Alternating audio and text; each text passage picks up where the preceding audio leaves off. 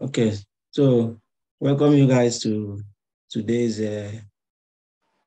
today's outing, today's webinar session. I'm very happy. We are getting to the end of it. Today is the last session. The program was started since 4th of June till today being July 8th. So it's something that I give God the glory that we've taken our time to do this from beginning till now, and we've not had any challenges. And I believe that today's one will also go smoothly like other ones have been going.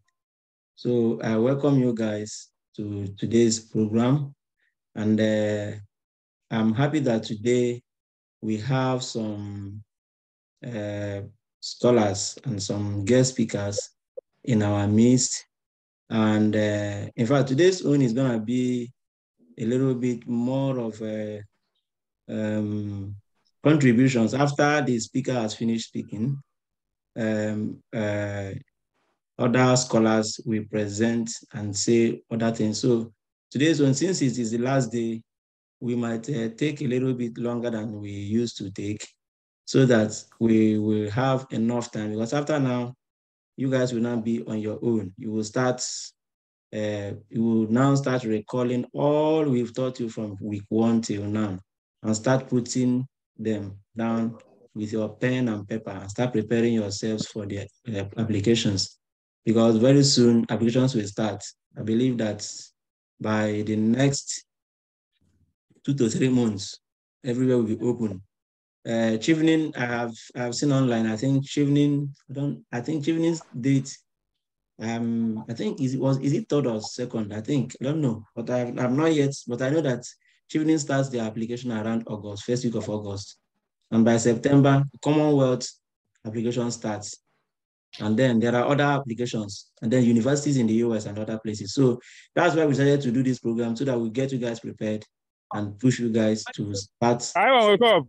the No. competition. Please, can you mute yourself, Zoom user? If you enter, please, you mute yourself.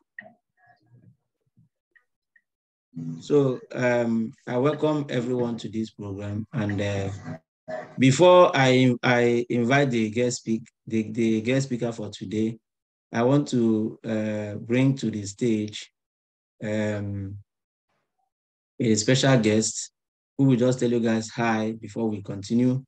His name is June. He's from South Africa, and he recently volunteered to contribute to the growth and development of young people in Africa. So, June, if you are open, if you are there, can you just unmute yourself and say hi to all the participants? You're welcome. You have the floor. Hello, everyone. And thank you so much for Stanley's kind words. I look forward to discussing some pointers on the statement of purpose a little bit later. And it's great to be here. Yeah, you're welcome. You're welcome. Thank you so much. Thank you for coming. So, now before, okay, so I have to share my screen and introduce our speaker. We have a quintessential fellow today in our midst, a very young man. I call him gentleman to the core. He's a very nice guy. Let me call him one of my mentors in those days.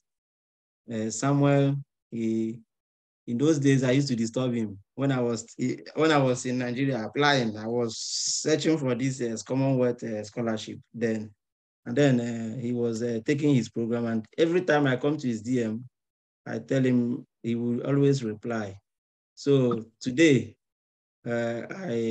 he's my very good friend, and we are here together to do this program. So Samuel is a Samuel is a recent MSc Biotechnology graduate from University of Chester, United Kingdom, with a biochemistry undergraduate major from Kogi State University, Nigeria.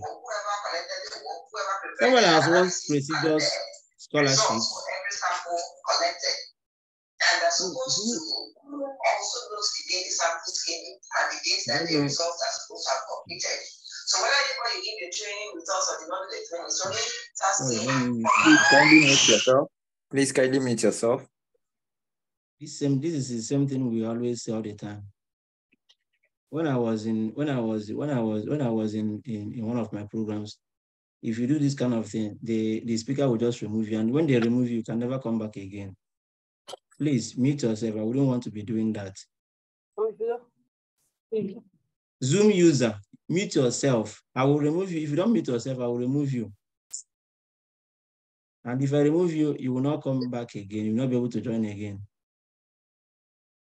If you just come, mute yourself. Okay.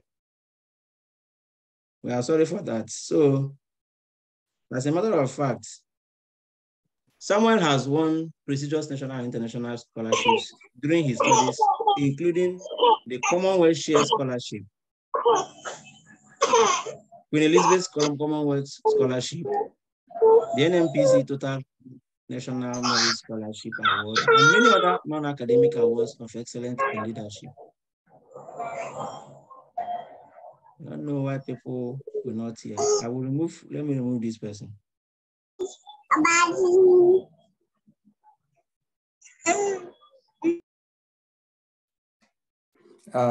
I think it's okay if you just mute them, or you could give me the co-host ability and I can do that for you. Okay, after introducing someone, I'll do that now. So, Samuel is passionate about biomedical research with specific interest in molecular toxicology, cancer research, drug discovery, and therapeutics. Currently, he's interning at Helix. Yeah, he's interning at Helix Biogene Institute, where he's applying in silicon techniques for vaccine design, epidemiological investigations, and cancer therapy. Someone is an ardent lover of quality education and youth development. Therefore, he has facilitated community development projects which provided primary education for homeless children and has provided guidance to graduate scholarships enthusiasts through his personal engagements and social media platform, which has resulted in multiple scholarship awards for all his beneficiaries. Ladies and gentlemen, help me to welcome on stage Samuel Enejo Ako to come and speak to us. Samuel, you have the floor right now. You're welcome. Hello. Can you hear me clearly? Yeah, we can hear you correctly. Yeah, we can hear you. You're welcome. You're welcome. Thank you. Okay. I think I'll have to stop sharing, right? Yeah, so I can hear. Okay. Yeah.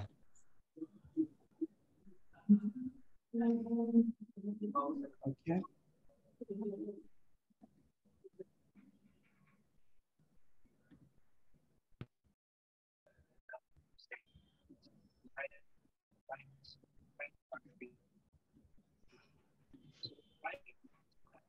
Just a minute, please.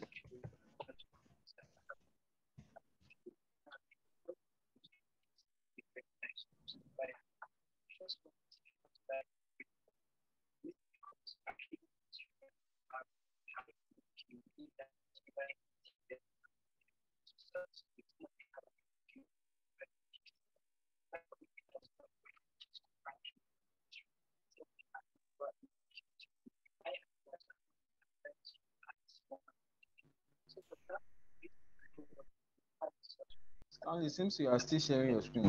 Have you? Yeah, no. I've stopped sharing my screen. I've stopped sharing my screen. Can you still see my screen now? I don't think so.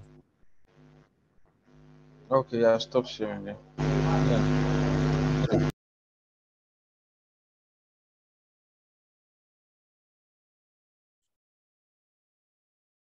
You can share from your end. because I made the Zoom link that anybody can share. So Okay, okay. Sorry for the break in transmission. I think it's logged me out. I think the service is still messing up with me. Can you share from your end, Stanley? okay, you sent it to me, right? Yeah. Okay, let me try and share it from my hand. So I have to download the wait. Let me just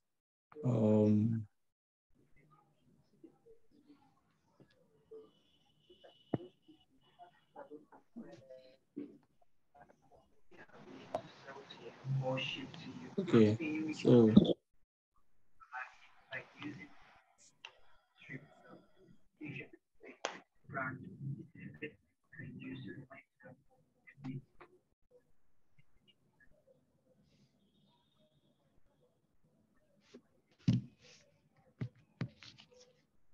can you see my screen from here? Okay, wait, let me share.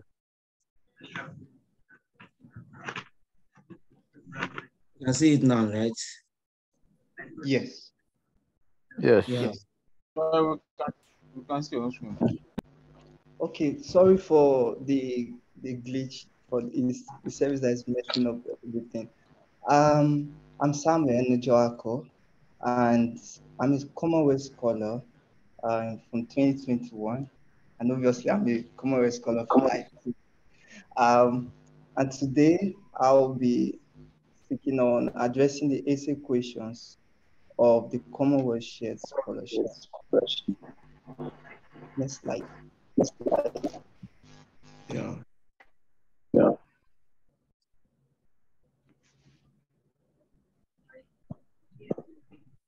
Okay, so these are what we'll be considering briefly today. We're looking at the overview of the, the Commonwealth Scholarship, then we'll go on to talk about the eligibility and selection process. Then we'll talk about the general essay guidelines. Then we have a two-part section where we discuss vividly how to write both essays, composed of 11 essays in total. Then the acknowledgement section of the people involved with this and our take-home message. Next slide. Next slide.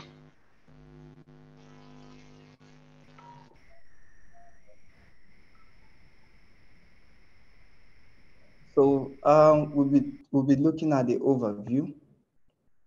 First of all, like us to know why I'm doing this. We would have just gone to start talking about the essays, but it's important for we to understand what the scholarship is about before talking about the essays. Because in doing a thing, if the purpose of a thing is not known, you will not know how to go about it. Abuse is inevitable. So it's best we know what the scholarship entails and what is required of us. So if you're writing the essays, it will be channeled towards the objective of the scholarship or the funding. So first of all, I'd like us to know that the Commonwealth Shared Scholarship is a developmental scholarship and is given to talented individuals with potential from low and medium income countries, and in order for these individuals to secure a master's admission and funding in the UK in order to acquire skills and requisite knowledge to address a developmental problem in their home country. Next. So it's crucial for you to understand this, because if you don't understand this context, you'll not be able to channel your essays enough to address that particular problem, which is predominant in the home country, which they're funding you for. And of course, it's a jointly funded scholarship by the UK Foreign Commonwealth and Development Office, in partnership with the approved UK universities. Then I also want to point to the fact that admission application to the chosen university is important. And why is this important? It's because I initially said that it's a jointly sponsored scholarship, which is a participation between the Commonwealth Commission, which is a part of the UK Foreign Commonwealth and Development Office, and the UK universities. So basically, the UK universities do the nomination. So you apply to the scholarship separately, then you apply for admission separately. It's on the basis of that that the school will be able to look at your entire application that's inclusive of your admission. It's very important because most people miss out on, they are just concerned about the essays. Meanwhile, the school also selects based on the application. So what you are saying, the write-up you submit to the portal, if it's not, if what you submit to for admission is not same similar story, then it means your intention is not genuine, and that's how some people get kicked out. So I want you to understand this fact. Then you obviously need to be a citizen or a refugee status holder in a particular low or medium income country for you to be eligible. So you need a valid identity, which could be your passport or the national ID as the CSC stated. Next, please. So I want us to look at the eligibility criteria. First of all, next. So for you to be eligible, you need to be a citizen or a refugee status holder, and you must have a permanent residence within the eligible Commonwealth country. Then also, you need to be available to start the academic year in the UK, which is usually September. Some programs go as far as October, but ideally September, October, you should have completed your program. That's if you are still in like your final undergraduate year, you should have completed it and be ready to start as at September or October, depending on your program. Then you must also hold a first degree, which should be it should be either you have a first class or you have a second class upper, which is 2-1, or you have a lower, like second class lower, which is 2-2, and with a master's. That means if you have 2-2, you should have a master's to augment that. Then you are eligible. Then you must not have studied or worked within the UK for like an academic year. So if you have all of these, those are the basic eligibility criteria. Next slide. So upon what basis, can you go to the previous slide? Upon what basis is the selection made? The CSC, the Commonwealth Scholarship Commission, has already stated there are 3 basic criteria for selecting successful applicants. First of all, it's based on academic merit. So it means you should have like a strong academic background, yeah, which they have listed initially. So this ranges from your grade, your research experience, your publication. It's a whole lot, it's a combination for the academic merit. Then also the quality of the plan of study. And this is part of your essay in terms of what you want to study and why you are studying that. So you need to know, you need to know this. I need to know the third one, which is the potential impact on the development of the candidate's home country. So like your study, what impact will it have when you return to your home country? So that's another key factor. So based on these 3 criteria that they select eligible candidates. Next slide. So I'll be talking about the GNIAC guidelines. First of all, I'd like to give a disclaimer here that the views that are being expressed here are the views from my personal experience and from the experiences of other Commonwealth scholars who have applied for this scholarship and obviously were successful. So first of all, I'd like you to understand that you should avoid writing generic statements. It's very important. Sometimes when you see some essays, it's really not specific. Like you're just saying general things. For example, you can just say, okay, this particular disease is serious. So if you are saying, okay, this particular disease is predominant in a particular nation, how specific is that statement? The statement is kind of general. So it's not going to give the selection committee enough reason to choose you. Because if you want to say is serious, what's the data talking about? What is the statistic showing? How is the statistic telling the intensity or the seriousness of that particular disease? So you need to avoid generic statements. Then you also need to avoid over technical statements. You come from different fields, and the selection committee might not be from your field. If there are technical terms, you need to explain them in a statement or two, or you can place it in bracket and give more explanation so they will understand in layman what you're talking about. Then secondly, use data in order to evidence a particular problem. So if you are saying this is a problem, what's the data talking about? So write in terms of data, quantify as much as possible. It's very important when it comes to explaining a particular problem or the impact of your work. Then the other point I would like us to look at is that you should adopt the STAR approach.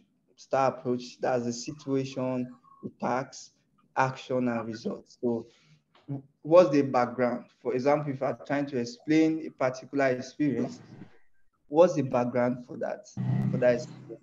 And what needed to be done? That talks about the task. Then the action talks about what you did in that context, and the result is the outcome, what you achieved at the end of your engagement with that situation or scenario. So it's good you always use the STAR approach. Then when talking about goals or plans, all of that, you need to ensure that these goals are smart. What does it mean to be smart? It means like the goal should be specific, should be measurable, it should be achievable. Is it realistic enough? So if, for example, you are talking about a robust plan that should span 5 years, and you are saying you are going to achieve all of this in a year, is that realistic? You need to look at what you write again and see if it's actually realistic, if this can be achievable. Finally, George, please, can you mute yourself?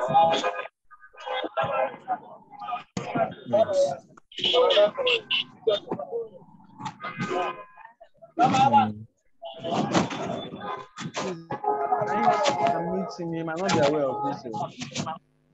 Let me meet him.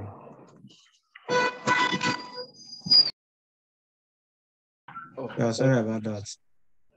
So the other part I will say, is it time, like it should be time bound. So if you're talking about a goal, particular goal, it should have timeline attached, allocated to it.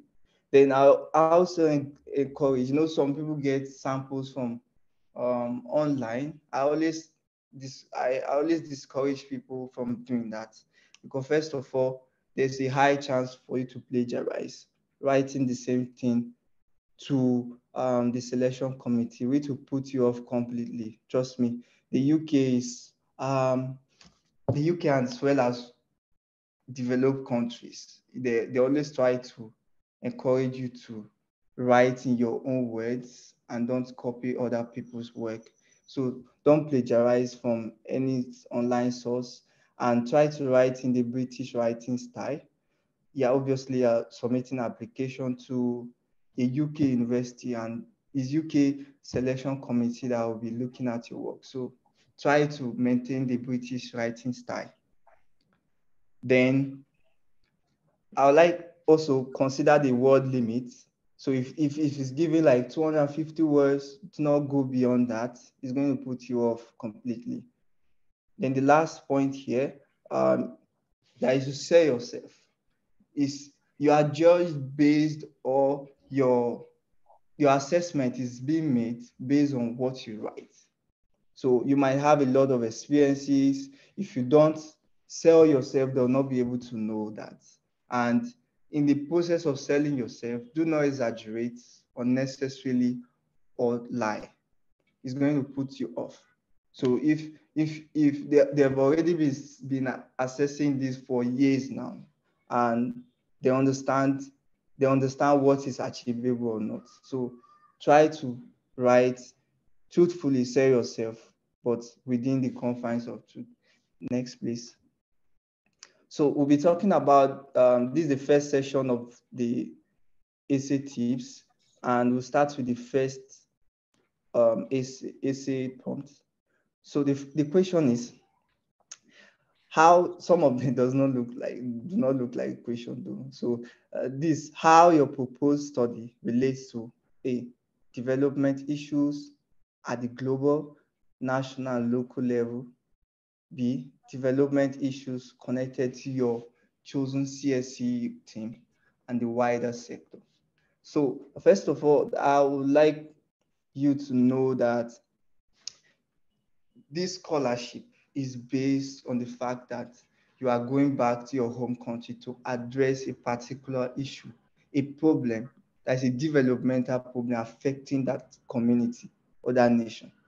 So you should know the problem, the general scope of the problem in terms of its global and national, spanning through the global and national levels.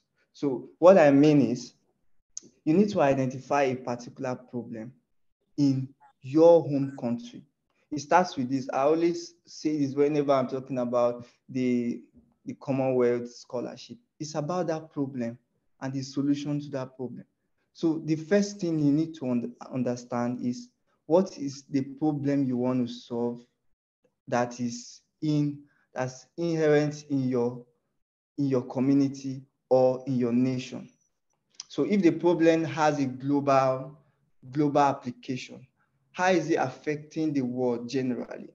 So for example, if you are talking about maybe cancer, so what is the data talking about when it comes to the global scope of cancer? How is it affecting people's life? How is it affecting their quality of life? How is it impacting on mortality, death rate, and all of that? You need to know that, and how is it affecting your country? So in doing this, you need to cite credible bodies. For example, if it's a health-related problem, you should be looking at what the World Health Organization is talking about it. So if it's other problem, maybe those based on standard, SON is one of like Standard Organization of Nigeria and all of that. You need to cite credible sources and what they are saying about the problem in order to drive the verity of that problem home. Secondly, you need to connect yourself, how that problem has affected you personally. When I'm talking about personal, it does not mean you must go through that. It means maybe it might be happening in your community, it might have happened to someone related to you. So if that has happened, you need to also tell them that, oh, based on this, apart from the fact that this is a problem in my country, this is a problem in the world, this is how this problem also affect me, which makes me more passionate about contributing to the solution of the problem. So you need to establish the fact too. Next.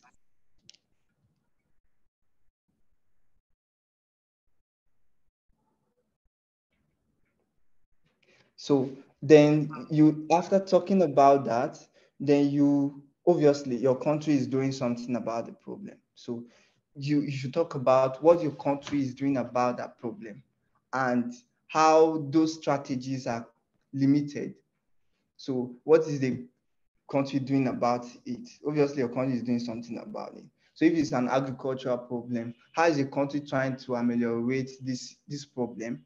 And what gap have you spotted in their approach that has not led to the solution of this problem? So you need to talk about that. Next, please. So after talking about that, you now highlight the specific skills and the knowledge which your program is going to cover that will help you better position you to address that particular problem in your home country.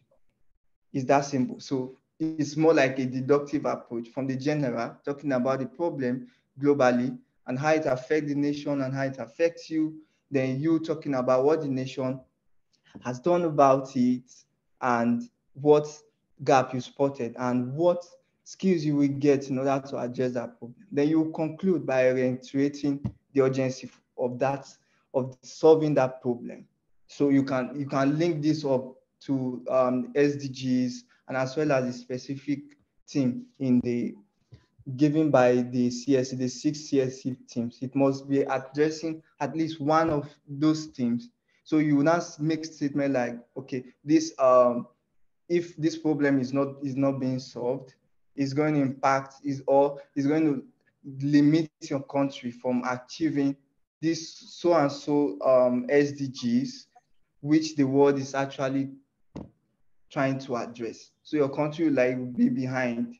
So it also shows connection to the SDGs. Next, please. So the second essay requires that how do you intend to apply your new skill and qualifications when you return home? And this is very short. It's like a progression. So first of all, you need to talk about the specific skills you are going to get from the program. So what skill sets? Is it technical skill sets? Is it terms of like research skills? Or what kind of skills will the program give you or will you acquire from the program? And this you can actually find this on the university's program page. And in writing all of this, not just writing everything you are going to be taught. You don't have the luxury of space and time for that. So you just you pitch your tent around skill set and knowledge that is linked to addressing that problem. Keep the problem in mind throughout, because the essence of all this is to actually see if you are passionate or you know what the problem is about and how you are going to address the problem. That's the essence of all of this essays. So keep the problem always in mind when writing. So that's the first thing you need to do. Then secondly, you need to talk about the ways in which you go about like applying this skill. So is it when you return? And obviously this question is talking about immediately you return. So we are looking at ideally like the first year of return from from the UK. What will you be doing? Will you join a particular NGO that you'll be applying that particular skill and the knowledge you've acquired? And it's very important for you to be specific. As I said, you can mention names like, okay, so and so NGO, you come and join them and you work with them in order to achieve this particular problem because you've gotten this skill that is deficient. Do you understand? So stuff like that. Then you also need to be specific enough, mention, or is it that you're returning to secure maybe a job in a particular firm which will help country, and that firm is also getting towards achieving that particular problem which you mentioned. Is very important. Next slide, please. So the third question is about what you expect will change in development terms following your studies, including A, the outcomes you aim to achieve, B, the time frame for their implementation, and C, who the beneficiaries will be. So here you now write about the objective that you aim to achieve. So what do you think you will achieve within on your return to your home country, which is what you summarized initially. So like I said, it's like a map. the whole of this essay is like a map. Maybe one of the essays is talking about it in a narrow sense or in a summarized sense, then the other will amplify. So if what will you achieve? What's the objective? What's the goal when you return home? How are you going to be applying that? Then secondly, you need to break this into specific timelines. For example, you are going to achieve so and so. If, for example, if you return and you want to start training people in a particular line based on the skill set and the knowledge you've acquired, so what's the timeline for that? So if you say, okay, from the first 3 months, like 1 to 3 months, you'll be training so and so people. For example, if it's an agricultural problem and you tend to like train farmers. So when you come back, how is the training going to be in terms of the timeline? The first 3 months, or will you be doing it biannually or just once in a year? So you need to mention specifically how those objectives will be met in the confines of time. So then the next, you need to highlight the people that will benefit from the program. So if you are trying to engage in a particular activity, who is it going to benefit? You need to mention that is it a group? Is it a particular set of people? Like, is it farmers, or are you looking at students, or are you looking? So what's the who are your beneficiaries? Very important to mention. Next slide. Then the fourth question is talking about how the impact of your work could be measured. So this is very short. So if you are talking about okay, you are going to do this, you're going to do this, you're going to do this, you need to state the indicators. So how can we measure your impact? How can we measure? You know, when we are talking about goals initially, I told you goals need to be smart, need to be measurable. So that's one feature. Like, how can we measure it? How can you tell your impact? So which indicators are you looking at? It could be, okay, the number of people that will be trained. So if there is a deficiency in terms of a particular skill set or technique within your home country, which you are trying to address. So when you are back, how is the numbers going to increase? Is it that there will be increase in the number of people that you will be trained on that? Or if it's a research-based problem, will there be an inflow or an increase in terms of the publication within that line? So how can we measure your impact is very important. And in doing this, you need to specify like the medium in which you can track your impact. For example, it could be that, okay, specific news agencies are going to take your work, they are going to broadcast your work, or you are going to partner with them in order to show what you are doing, or is it journal houses? Or so you need to specify how we can measure the impact of your work. Is very important, and this is very short. So next slide. So the fifth one is about provide a short outline of your proposed study or research. This should be written for an audience that does not have prior knowledge of the subject and must not be overly technical. Any abbreviation or specialist terms must be explained. Like I said initially, you need to do this throughout your essay. You need to explain words that are technical in simple form so that a layman can understand. So first of all, they're asking for a short outline of your proposed study. So what you need to do at this point is to mention the name of your program. Okay, you're studying, that you intend to study masters in public health or masters in this in a particular stuff, and the university in which you are going to study. So this masters and the university, you need to mention that. Next, so you now go on to talk about the particular courses, like the key modules. The modules, like when I talk about modules, I mean that the courses that will be taught within your program. So what are these courses going to address? So here you don't need to mention all of the courses you are going to take. You just need to mention the courses that are related to giving you the skill sets or the knowledge in order to address that particular problem which you have been talking about. So you need to highlight this. And you can also find this on your school, on the university's website, the program page.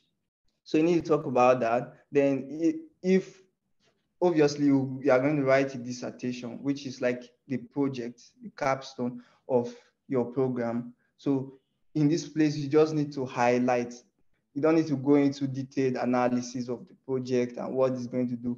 You just need to say, okay, this, you also have a dissertation component, which you'll be trying to work on so and so. So next slide. Then the sixth essay is trying to ask for, provide a detailed plan of your proposed study. The selection panel, we want to understand why you have selected your proposed course and university. Describe clearly, A, why you have chosen your proposed course and university and why you want to undertake this study in the UK. B, why it is you are looking, what it is you're looking for in a course and how your chosen course relates to your objectives. C, any dissertation topic you have in mind. So here you have another opportunity to expand on the short outline you gave initially, which is an outline of your proposed study. And in writing this, I recommend that you use a deductive method or the deductive approach. In this case, what do I mean? It means writing from the general down to the specific. So if you are starting with why you are writing, why you are applying for the program, or why you are going for this course, you need to start from why you are choosing the country as a whole. Then you go down to why the university, then why the course. So if you're talking about, most times people try to say, okay, the UK is prestigious, is this and this. Apart from that being prestigious, what is the UK doing with respect to that problem? Like I told you, keep the problem in mind. Don't forget the problem whenever you're writing all your essays. So what's the UK doing in terms of addressing that particular problem that interested you in studying the UK at first? Then they'll know that you are passionate about that problem. So if the UK have gained some level of success in addressing that problem with their novel approach, it can be one of the reasons why you are coming to study there. So not just dwelling on rankings alone, that, okay, this is one. So you can now look at the university in terms of its strength, why you've chosen it. Like there are different reasons for why you are choosing a particular university. Apart from the ranking, don't dwell so much on rankings. So what skill set is in that program, in that school, which attracted you at first? Then also you talk if the university have like an internship component where you go to industry to at a point in your study and learn the ways the skills you're acquiring from the university have been applied in real life. If it has that, you can also include that, because obviously it's going to teach you how you can engage with this problem in real time, apart from you studying it. Then the methodologies, how in terms of the way the way a program can be run is also another way for choosing the university. So there are different reasons. So you need to explain that specific reason or reasons, for example, or why you are choosing a particular university. Then see that you have like specific professors within that field that are doing works that are related to the solution of that problem. So you need to check up this school. You need to study this school, and you can find all of this information on the school's website.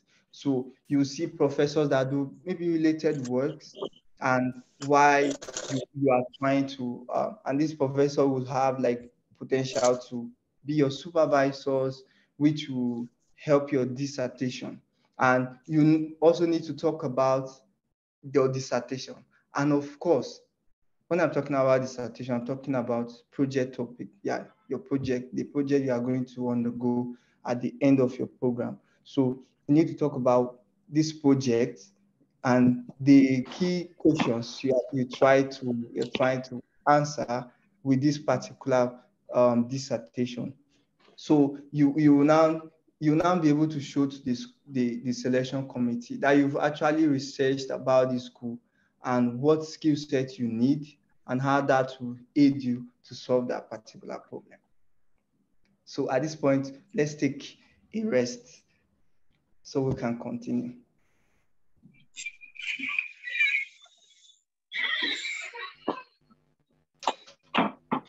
All right. Thank you.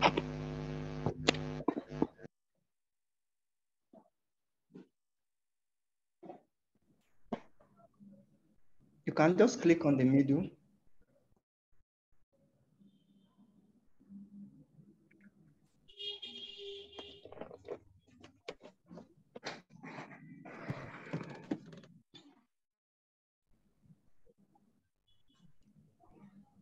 Mr. Stanley, can you hear me? I can hear you. Yeah, you can just click on the middle. You mean what? You can click on the picture. Okay.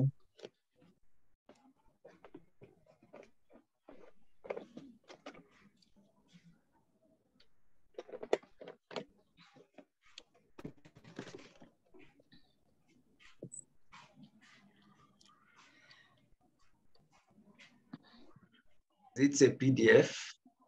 It's like a link. I mean, but the Yeah, is a just link on your presentation. PDF, Yeah. then it may not play. You mean? It's a PowerPoint, so it should play. Okay, yeah, click on the it. PowerPoint, yeah, it should play, but if it's a PDF, no, it won't play. Is this not the music? Is it not the music you are talking about? Is it Yeah. not this? Yeah, so you click on it.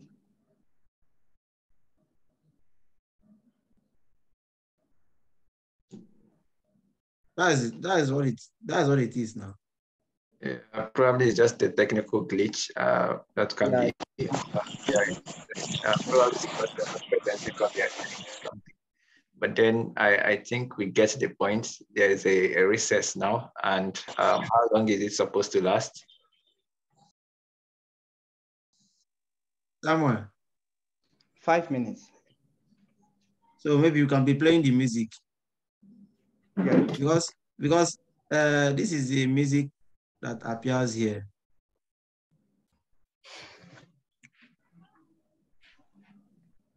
Do you really mean this music or another one? Is there any other thing you wanted me to play? No, just this one. Okay. Or probably you could copy the link both at the bottom if you can share the screen. Yeah, but the link plays this music. Oh, it's obviously not playing here. So, okay, no worries. We'll just have a break. I'll come back.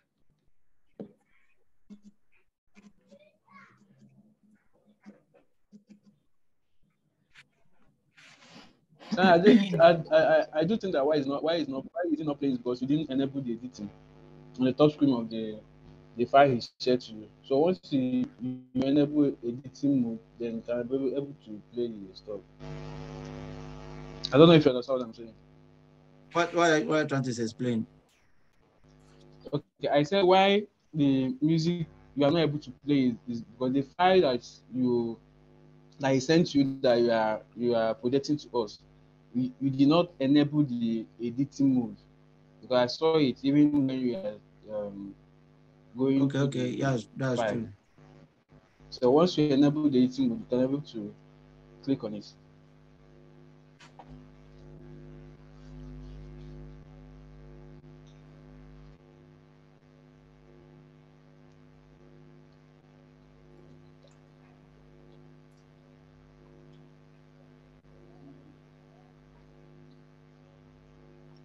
Just click on play.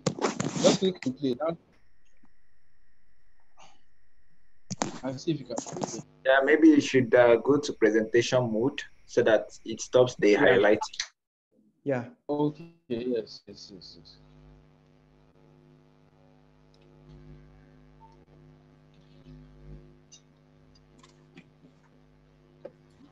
You see the link? Yeah, go ahead.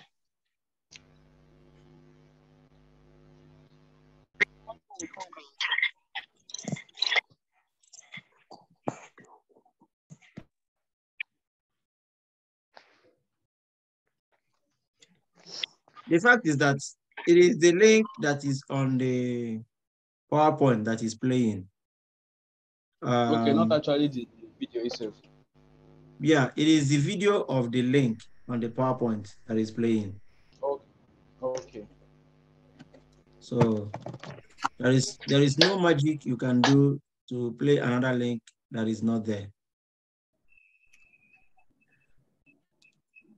I think the break is almost over now. What did you say? I said we can actually wait. The break is almost over. Yeah.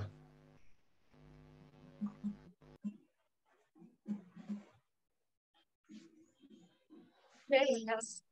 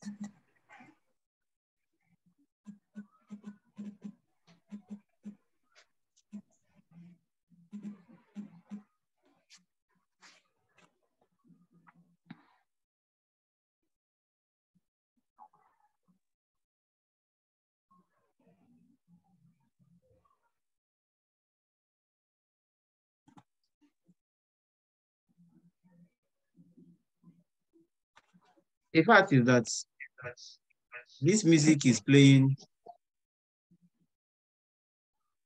It's playing in my.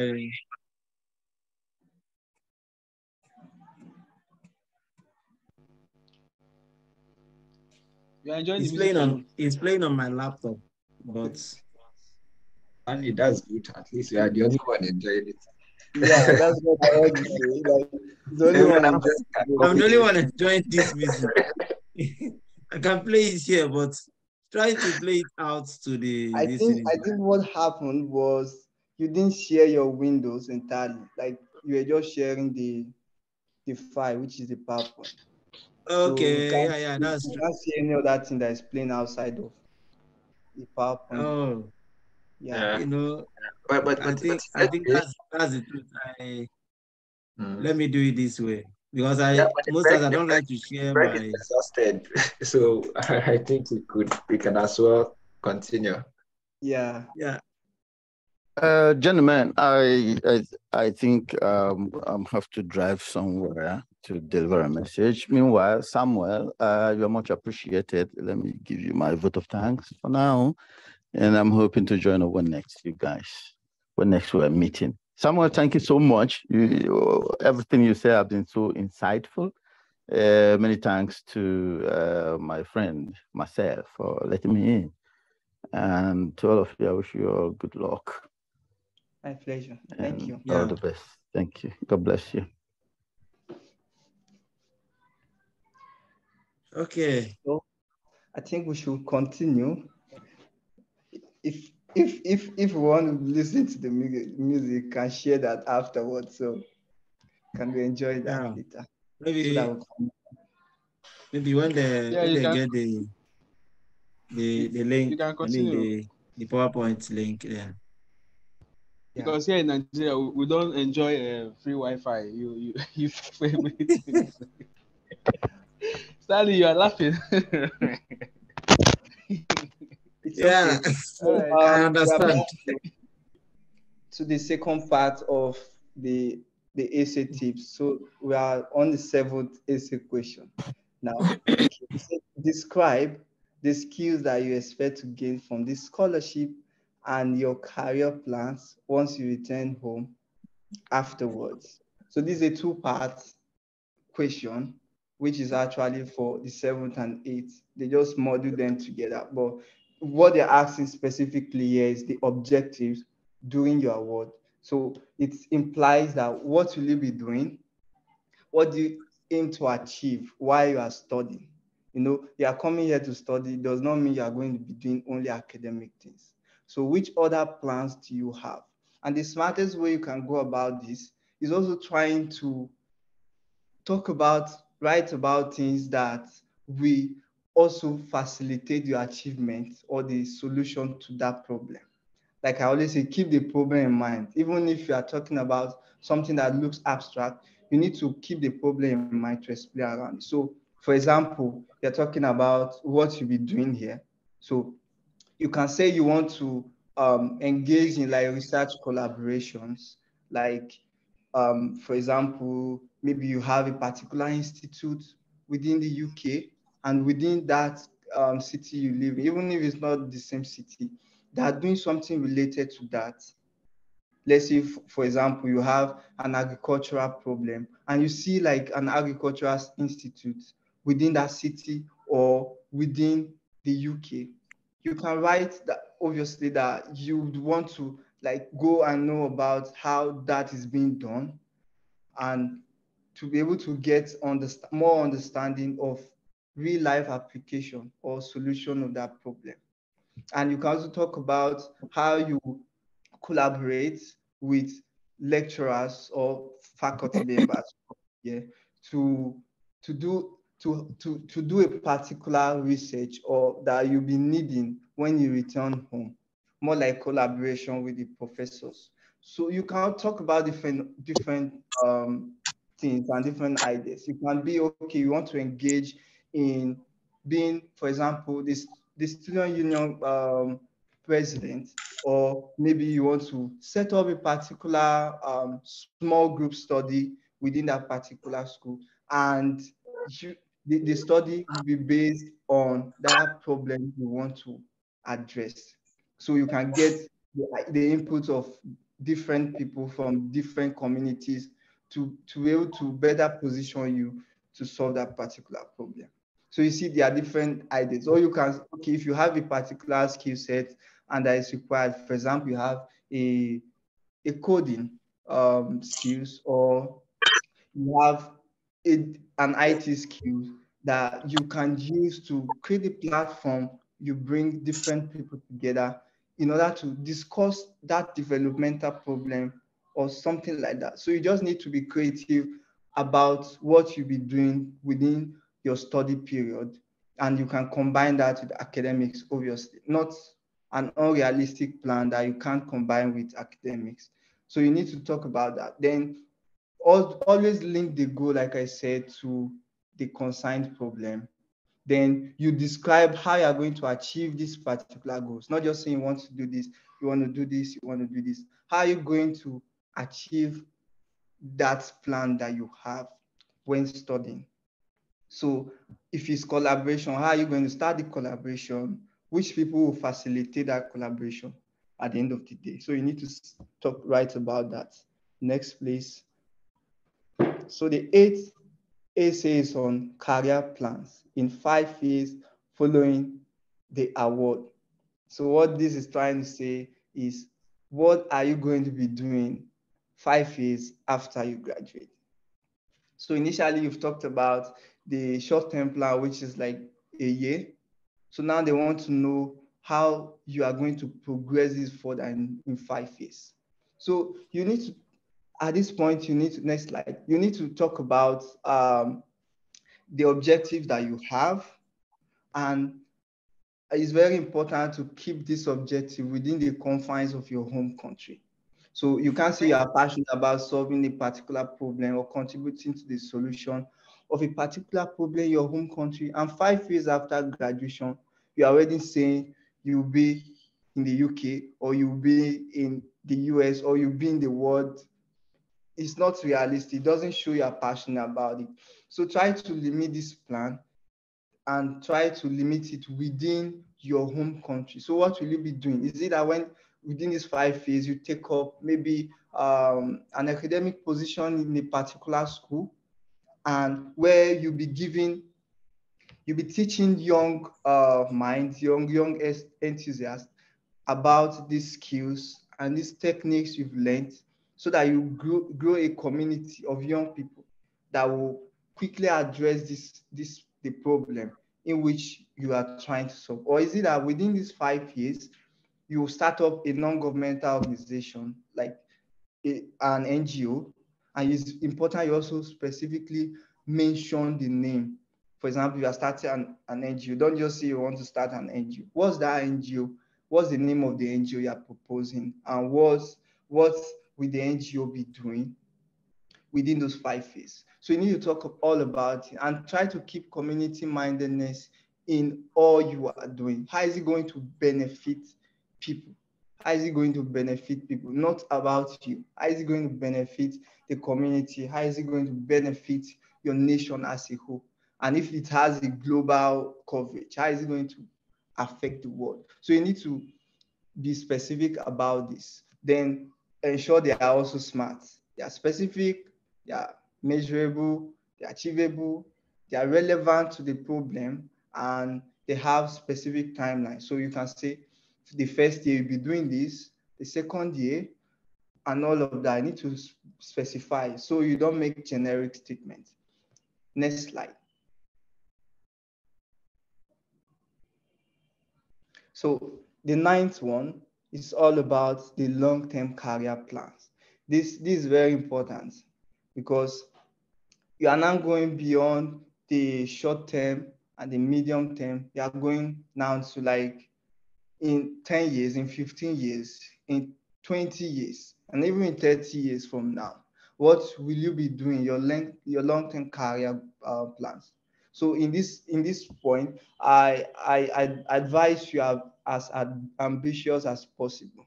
Be very ambitious, because they'll obviously want to fund someone that is really ambitious. So they'll be proud of later to say, oh, this was a scholar, this an alumni from the Commonwealth scholarship. So they will be able to be happy that they made an investment on such individuals. So they want to know how ambitious you are. Talk about big projects. Do not, at this point, you don't need to be limited to your home country alone. You can talk about things you'll be doing that's within your home country, and that also affect the nation, your country, and that affect your continent. For example, if it's Africa, you're talking about how is it going to affect Africa generally and even globally. So you need to think really big. So will you be heading like organizations, for example?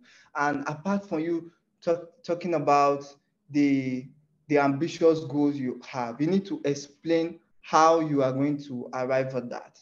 Not just say, okay, you want to be the president of this, how is it going to be possible? Is it that, okay, from you'll be doing specific projects or within this particular field, and that will like announce you and make you like relevant or considerable for a particular position which you are vying for in the long term. So how are you going to achieve? What's the roadmap in achieving that ambitious plan that you have? you need to state them, and they must be smart, obviously. They are specific, measurable, they are achievable, and they are relevant, and as well they are time bound. So give specific timeline to achieving the long-term goals. Then I would like to also understand that we should think outside the box.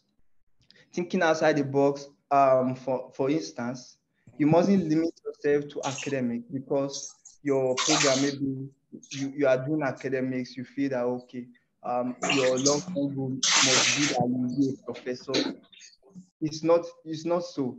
You might try to write, okay, you want to be, you want to go into politics, even if you have a background in academia, in the sense that you go into politics to bring out policies that will aid the achievement, or that will aid the solution of that problem, from the standpoint of you engaging in politics. So maybe you'll be representing a particular set of people, and you'll be making policies that will directly or positively impact their lives. So you can also talk about that. So you don't need to box yourself up within the particular field that you study, that, oh, I am into in education. It means my long-term goal must be that I'll be a professor.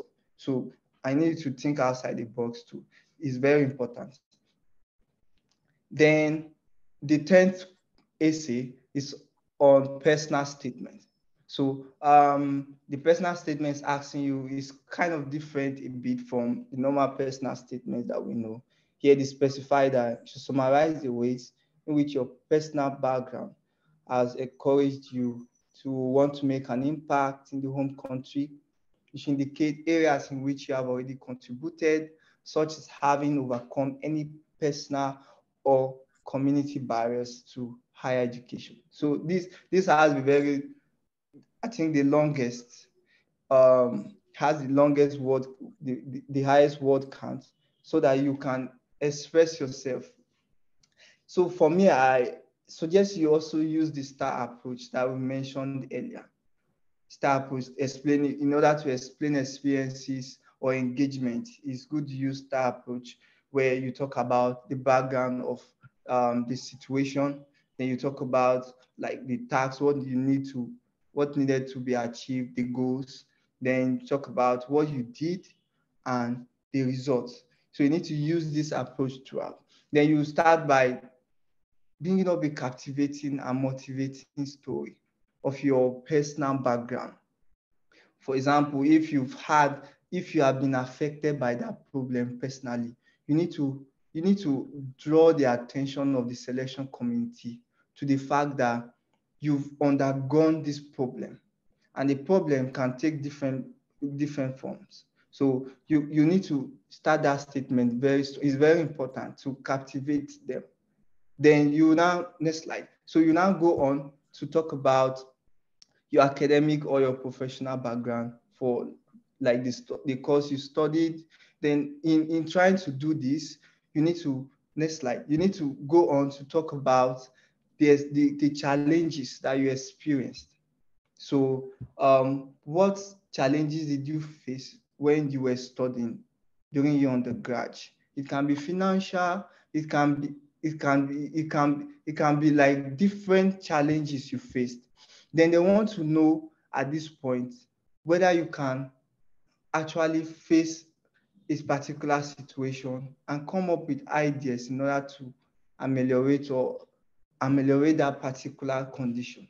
So if you've gone through like financial challenges during your program, how were you able to manage it?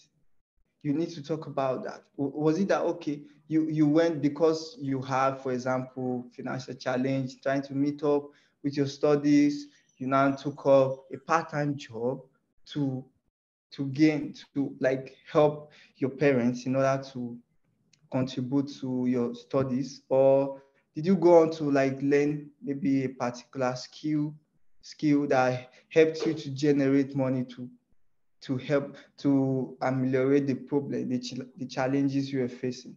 So you need to talk about like the challenges you faced, and you need to talk about like the challenges, how you address them. If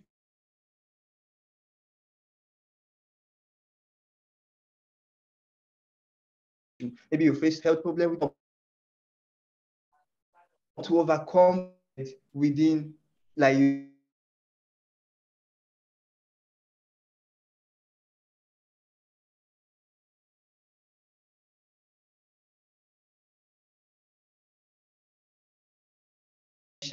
to make impact in the future. That's what it means. So you need to talk all about all of this. Then you can just highlight some community project that you did, even within your undergraduate.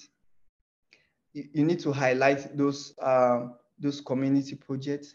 Then at the end of the day, you write, you also reiterate. It's very important to keep all your essays focused on the problem. Don't deviate from them. So you now reiterate the need for you to like address this particular problem which you've gone through. So, or which has affected your community, and why this program will be important in the final paragraph or the concluding sentence for this personal statement. You need to explain all of that. Next slide. So we'll be looking at the 11th essay, talking about voluntary and leadership experience. To summarize the ways in which you have engaged in voluntary activities and the opportunities you have had to demonstrate leadership. So in trying to explain this also, I like us to understand the fact that you need to adopt the STAR approach in explaining experiences and engagements. You already know like the situation on ground, the task, the action, and the result. You need to use this throughout in explaining each of the experiences that you've had, whether they are voluntary or it's leadership. Next, please.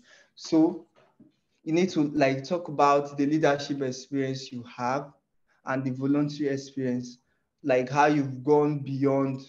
The voluntary experience does not necessarily mean you have an NGO, because some of the times we neglect very little things that we've done, we trivialize them. So it mustn't be that you set up an NGO. So you might have been in a particular team and there was a need for something, and you came out willingly and you suggested maybe an idea, you suggested something, or you profiled a solution to a particular problem within that context, within the context of the team. So that's also a kind of leadership and a volunteering experience, especially if you are not paid for that. Yeah. So you need to talk about all of these experiences. So if you don't, I advise like you get more recent experiences. For example, maybe during your undergraduate, when you were studying, maybe when you were doing research on the grad, or if maybe you took up a particular position and in your student government or maybe department or department, you need to talk all about it. Then in explaining your volunteer and leadership experiences, I would like you to know that it's needed to quantify as much as possible. So if, for example, you developed, maybe you had an NGO, for example, and they were trying to address a particular problem. So what was the reach of that NGO at the end of your engagement? How many people benefited from that? Is it that you organized maybe a training workshop and you had 100 people or 50 people or 40 people? You need to quantify as much as possible the effect of your action, the effect of your engagement, whether they are voluntary or they are in the context of leadership. And another point I want us to understand is that leadership does not necessarily mean that you occupy a leadership position. So because if they say leadership position, leadership experience, you'll be thinking, oh, I've never been a president, I've never been a secretary, I've never been a treasurer, I've not done things like that. You don't need to limit yourself to that. So it's not about the position. If you have the position, that's fine. You can explain what you achieved based on that office, but it's not necessarily that you occupy a particular position for you to have done or to have had leadership experiences.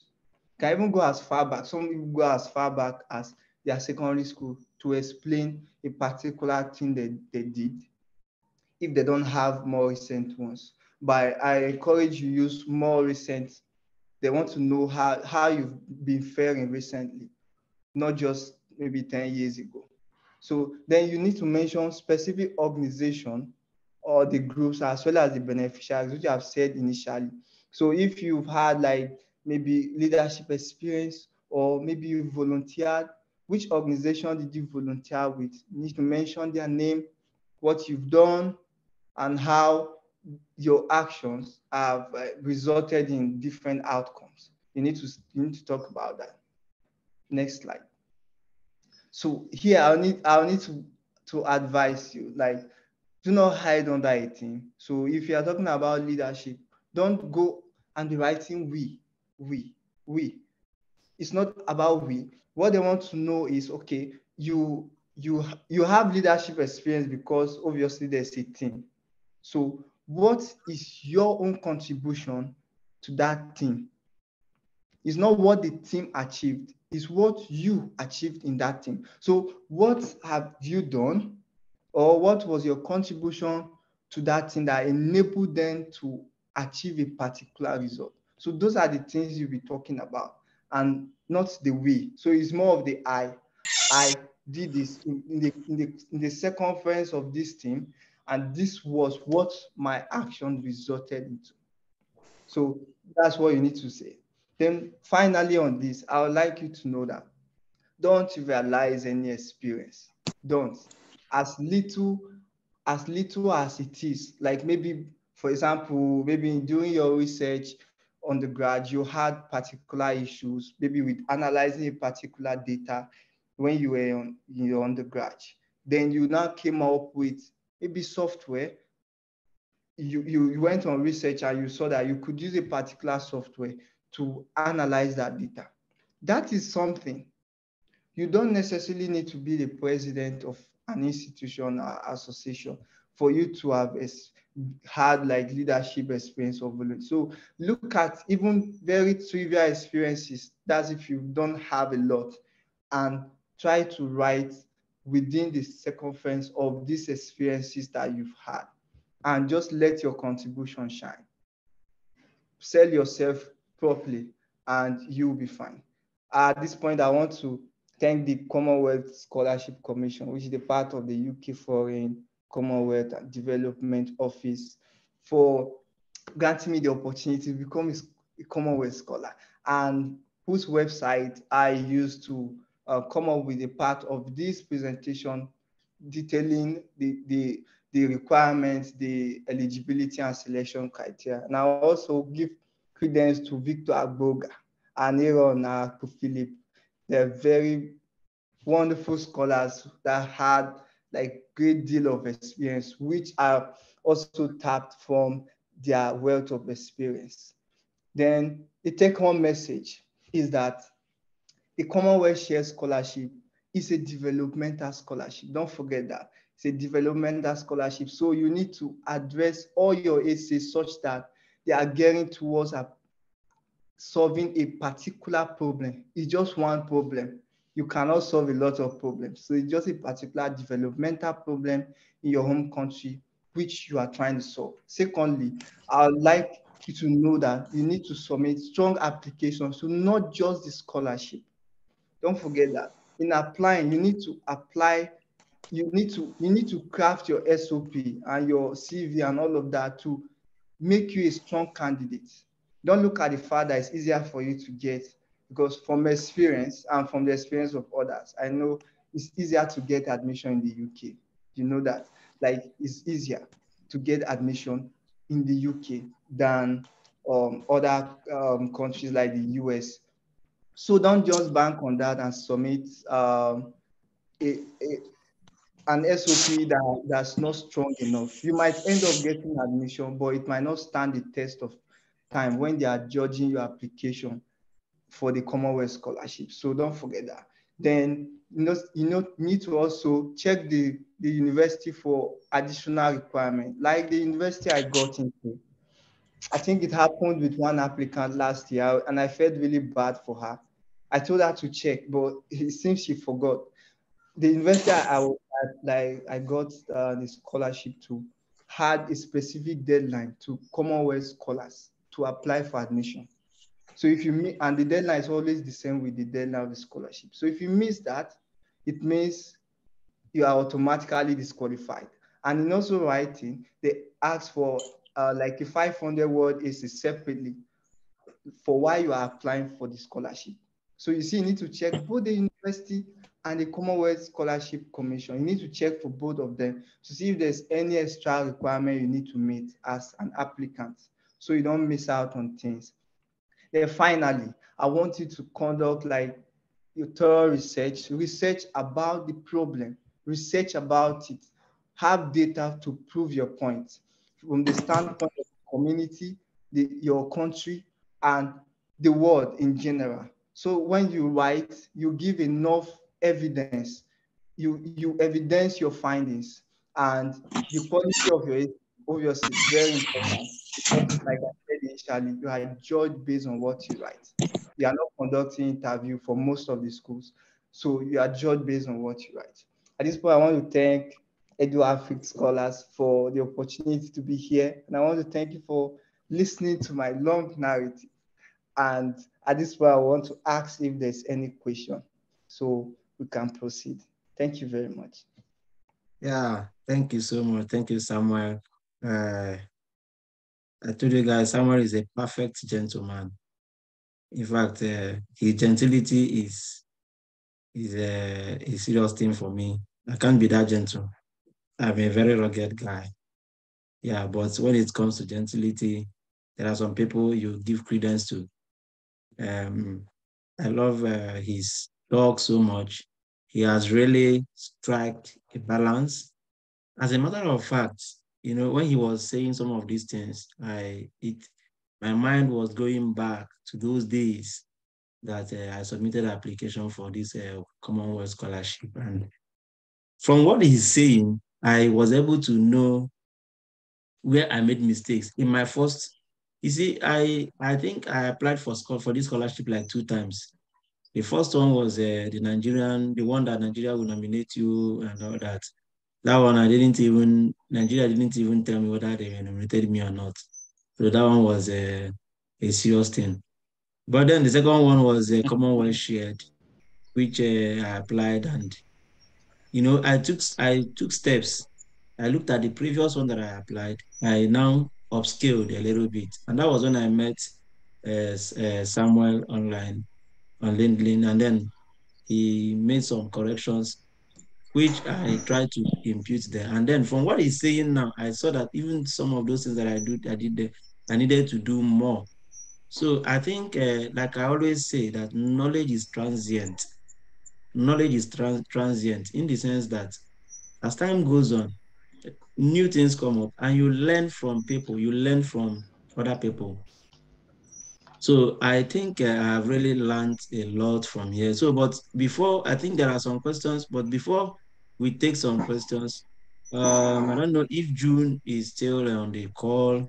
I would like to bring him on board, maybe to share one or two experiences based on his own experience, based on applications. And, like I told you guys, today's program is a part two or a build-up of last week's own, because statement of purpose, personal statement, all these things are the major part of there is no application you make in this life without writing an SOP. But there are some applications you make without writing a research proposal. There are some applications you write without writing research proposals. There are some applications you write without, probably writing GRE and all that, or even writing email to professors. But there is no application you do without an SOP. So that's why we stress much on SOP. And as you can see, it still revolves around all we said last week. So about star approach and smart approach. So I don't know, June, can you come up and share your the little experience you have with the audience? Sure. Stanley, thank you so much. And also thank you to Samuel for the wonderful presentation. I must echo I your think words, your Stanley. video I is also not on. Uh-huh. thank you so much for the wonderful presentation. I must echo Stanley's words. I also learned a significant amount based on the presentation, and I hope if permission could be granted to share the PPT, I would love to review it even after the session. So thank you so much for that. Yeah, I will share that with you. So I'm going to share my screen. Just give me one moment. And is it all Okay. right if I close the video just so that the system resources on my internet connection are a little bit lower? Okay, no problem. You can go ahead.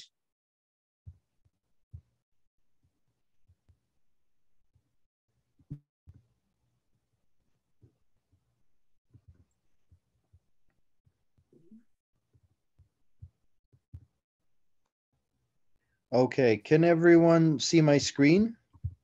Yeah, I think I can see All it right. from here. Yeah, I can see it too. All right, perfect. So today I'm going to be talking a little bit about the UK Statement of Purpose, a motivation letter, as opposed to the presentation which preceded this by Samuel. My presentation is going to be focused more on a general university application. It's not focused on a specific national level scholarship, such as the Commonwealth scholarship. It's more of a case looking at each university's scholarships that they have for students applying to that specific institution. And a little bit more context about the highlights from the letter that I will be discussing. This was a letter that I drafted for a bachelor's degree. So again, it's very different to a graduate level of studies.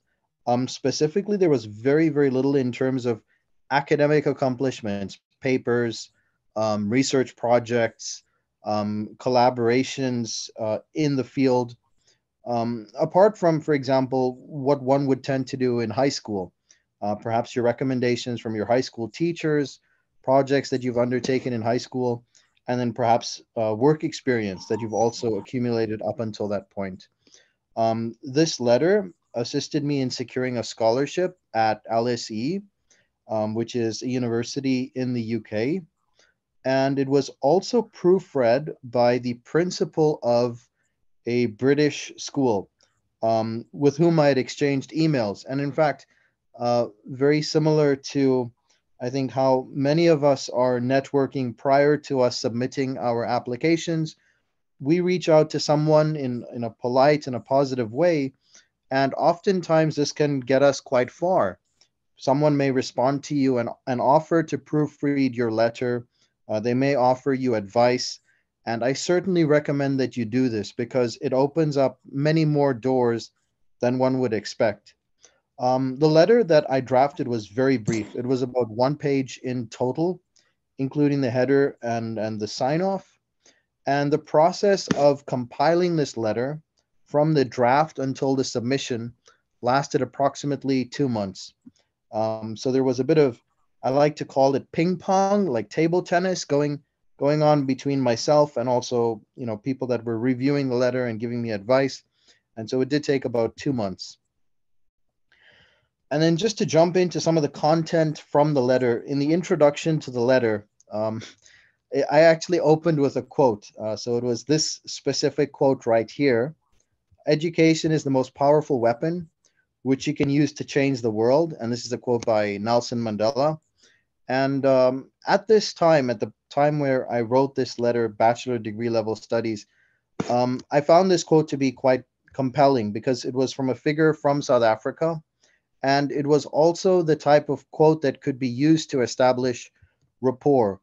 And rapport is quite important because the review committees and the adjudicators that are viewing these applications and reviewing them, they tend to have a very high workload, and you want to try to create some degree of rapport with them, simply because by doing so, they tend to remember your motivation letter, your statement of purpose, and also your application.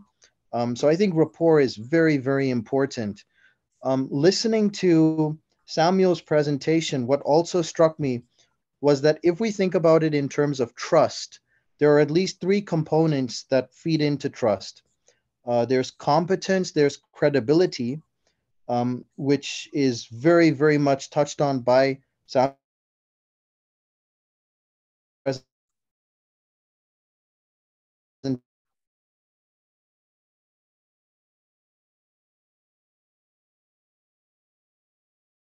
Think you're having network issue. Hi, June. Can you check your network from your end?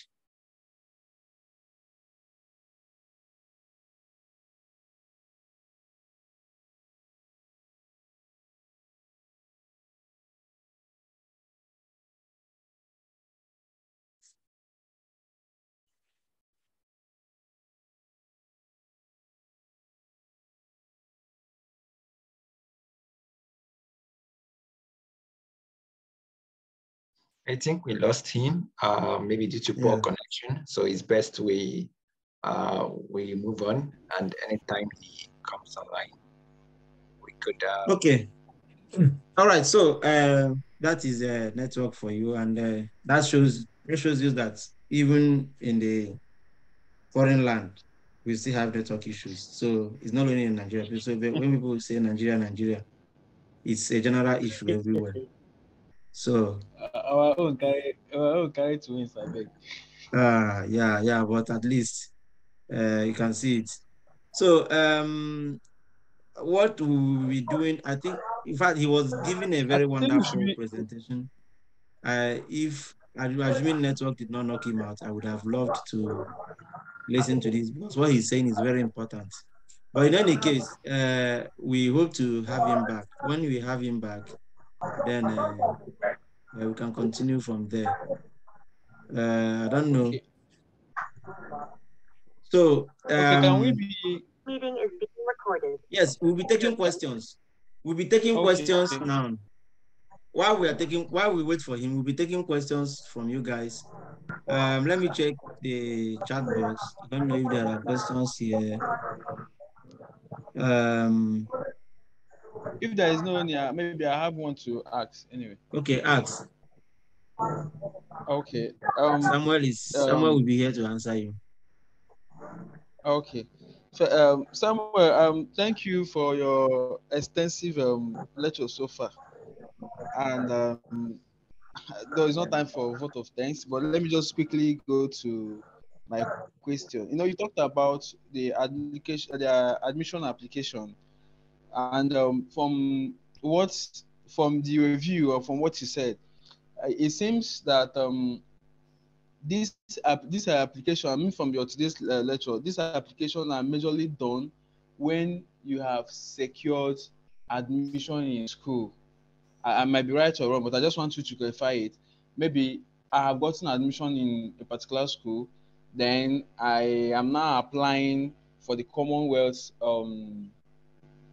scholarship so that they can now fund my admission, or is it that before you get the admission, you will now apply for scholarship first, or do they work simultaneously? I don't know if you understand Yeah, my question. I get the question you're trying to ask. Okay, there's no hard and fast truth to that. It depends on the school basically. So, but you can apply concurrently. I think that's the safest. Like what I did, I applied for admission and the scholarship the same time, such that I did not pass the deadline for both admission and for the scholarship, because some school, like the school that funded me, the school asked to submit the same time with the Commonwealth application. So as the Commonwealth application is closing, you can no longer submit for admission. You can no Okay, longer wait. submit If I application for admission. But if you have like maybe some people like have gotten admission previously, you can defer it. So maybe you had admission to start maybe this year, September, and you want to apply for the Commonwealth scholarship, which normally comes out November, December most times.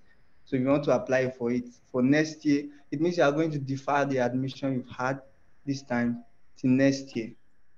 So does that make sense?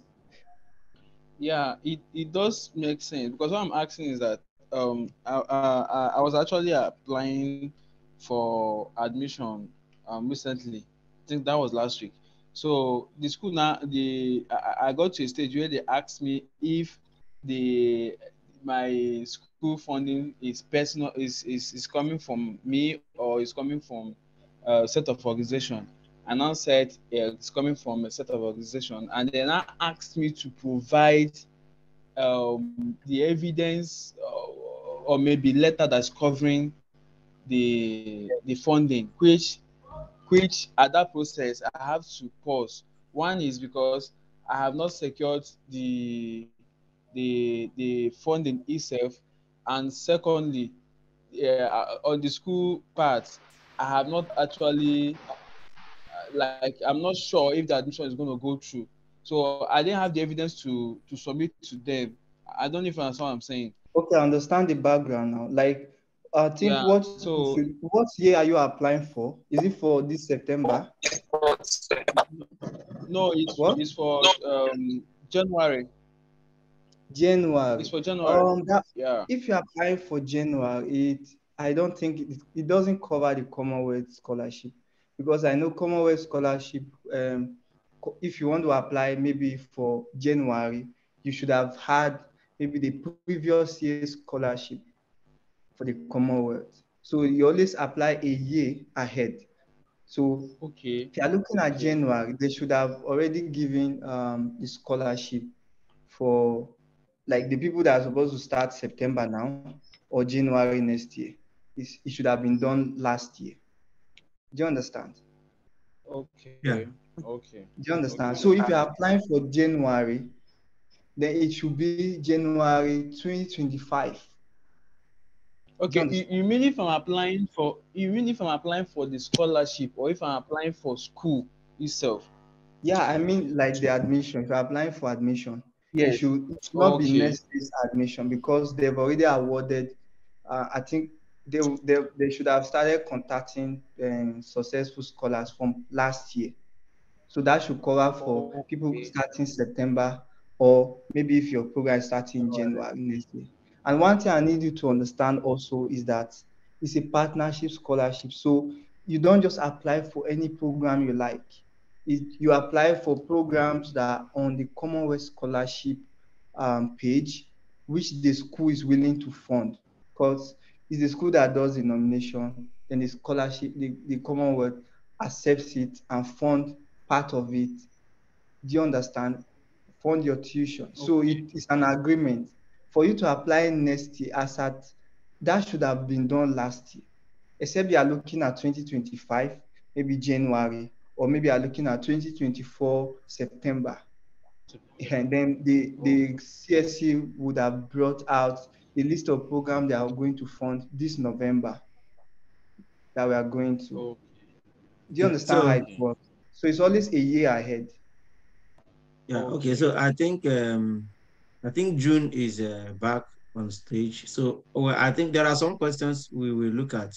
There's a very important question we will look at, but let me get June back to stage so that he can complete. Because what I wanted us to do is after his talk, we can the whole questions, both the questions for him and questions for the speaker, which is Samuel, will come. So, June, can you start sharing your screen again and maybe rush down? Yeah, you have the floor. You can unmute yourself.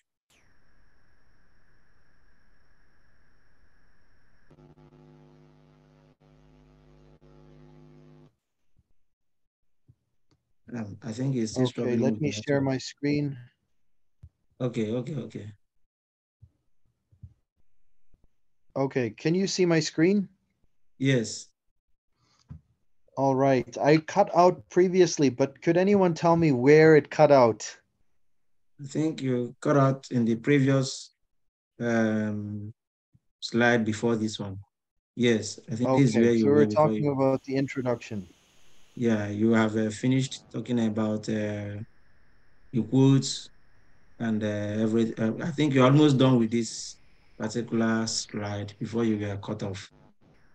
Okay, let me continue then with the body. I appreciate you letting me know where we were, Stanley. Yeah. Okay, so in the body, I talked a little bit about some important information about why I was applying for this program, specifically to scaffold some small business which I had started in the e-commerce space. I'm sure that many of us are familiar with websites such as eBay, and I think it's very important for most of these scholarships that are focused on bachelor degree studies to answer the why as directly as possible. Because for many of these programs, it may not be the case that they are very specific. They're often quite broad and quite general. And so you want to make it quite clear very early on why it is you have chosen this program. At the same time, I think it's very important to be honest.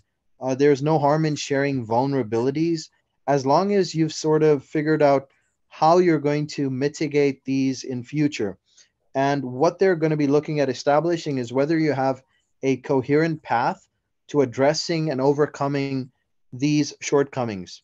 And I think it's also very important at this stage to showcase your ambition, to show how the studies that you're going to be embarking on will support these solutions in your career and in your academic life more generally. And then finally, the conclusion of the letter that I drafted, it summarized this idea that education has a very important place and hold it in very high esteem. And then at the same time, I ended with a quote by Mohandas Gandhi, which is that you should live as if you were to die tomorrow, but to learn as if you were to live forever. And I think you want to finish on a strong note and to bring your message together neatly. And perhaps ending with another quote or a summary of the more important points in your letter is the best way to do this. And sometimes you could do both. It's really up to your preference. There's no one correct way to structure these types of letters. I think the best way that you would want to approach it is to see what works for you and try not to come across as too try hard. So yeah, let me know if you have any questions or feedback, and thank you so much for your attention today. Yeah, thank you so much. Thank you, June. That is a very an apt um, addendum to what we are doing today. It's like I said, it's a build up of what we did last week, and it's a build up of all we've been saying because this is like what we did in the second week. I mean, third week. Our third week, we talked about writing emails to the professors you wish to work under when you are given the opportunity to come and study. So you have really given a kind of a summary of what Linda said on the third week of this program. And it's a very nice thing. So if you have any question regarding this, you can still bring it up. While we are waiting for physical or direct questions, let me look at I think, okay, somebody said she's in somewhere. Somebody said she's in, yes, this issue now. Somebody said she's in a reserved list up till now. Do you have any idea if she still has, I mean, because Commonwealth have not reached back to her Okay. up till now, and she's in reserved list. And I don't know whether they have announced for the current people, September intakes. Okay, here's the thing. Like if you are in reserve list, you just need to be hopeful and to pray. Okay. Yeah, it's very important. Like this thing happened to my friend. In fact, he wasn't on reserve list. He was sent the breakfast message as usual. So Yeah. they now called him when some group of people rejected the offer. And I think I said they were adding more people. They wanted to add more scholars. So they now sent him a message of nomination, someone that had been rejected. And that happened, I think, in August. It was in August. Yeah, our program is to start October. It was in August it happened. So I want her to like be hopeful and still wait. Anything can happen anytime. They can still send message. So that's what I have for her. There's really no timers, except when the program started, you know that okay, all is gone. But for now, I just hope you scale through. Yeah, Just there keep is in. still hope. There is still hope for her. The only thing, because I think the only challenge she's having is the university that she got admission to, so that to reply with the unconditional whatever by July 31st. So, and in a situation whereby you have a deadline from your university to make the first deposit, what they call initial deposit, Yeah. what do you do about it? Okay, When I the think Commonwealth is still keeping you on reserved, and they have not informed you of whether you have been taken or not, but you are on the reserve list. And then the has she university informed, has she is giving informed the you university? yeah. So that's all. What I, will th- I the think person do? I think it's important for her to inform the university about that because the university they work hand in hand. They also work with it's the university that does the nomination. Like if realistically, it's the university that selects the candidate and suggests to the Commonwealth. So if she's still on reserve list, she's still on positive standing with the university, but they are not sure if anyone is going to go out of that for her to come in or so. So she should inform them that she's on like reserve list and still waiting for the outcome, so they can like extend the deadline A for her. deadline. Yeah. Okay, I think this Good Luck was raising his hands. I saw his hands earlier. Good Luck. Uh, Good Luck. Are you there? yes, I'm here. Good evening, good afternoon, good morning to everyone. Uh, Special appreciation to Samuel and to other colleagues here, like June. And of course, I recognize Obi's presence and as well as any other scholar who I might forget to mention. Regarding the question of CSS, of course, someone has given you a good feedback, and of course, I can only share my experience based on what also happened in my case. I know the final notifications come in July, and the reason why Commonwealth does that way is to make sure they exhaust all possibilities of actually adding someone. But then also hearing Samuel's contribution that it could also go beyond July to August, I think that is also insightful because in my case, although I have a scholarship already, they pended it till I think sometime mid of July that I got the notification that, okay, they've exhausted all their possibilities and no one could, they couldn't really proceed with it because no one was, no more spaces to really adapt. But in her peculiar situation, if the school requests for something like the first deposit, which is usually expected that the deadline should be paid before you resume studies in August or September, which is the fall semester, I think what you can do is to just write them a very good email stating your present situation. And but then again, this would be nice to also do proactively, just so that they could also look into your case. And I would say that this could really be the right thing to do as early as possible. If you think your case may have been forgotten or you feel like you're pressured to like pay deposits, then it's best you just write to them seamlessly and say, this is your situation. But normally they know your situation because you have to like fill in the school to nominate you for the scholarship. So sometimes they know and they just want to check up. But I think it's good advice for you to write to them proactively if you feel pressured about the deposits, and just see how it goes really. So this would be my recommendation, to write to them if they're giving you a deadline, only if there is a case for a deadline. But again, another thing you could consider is to ask them politely about your situation with the scholarship, as you would like to really be on board to join them this fall, and you express enthusiasm to really say that this means a lot to you to actually resume with them. So this could be a way to ask them pleadingly, so that perhaps they could also reach out to the Commonwealth office for some special considerations. So this could be one way to really look at it. Thank you. So I really want to encourage you guys to apply for this scholarship very soon. I think by September now, they will announce the opening for this application. One reason you should apply for this scholarship is not one of the reasons you should apply for this scholarship is that it's going to be an eye-opener for you.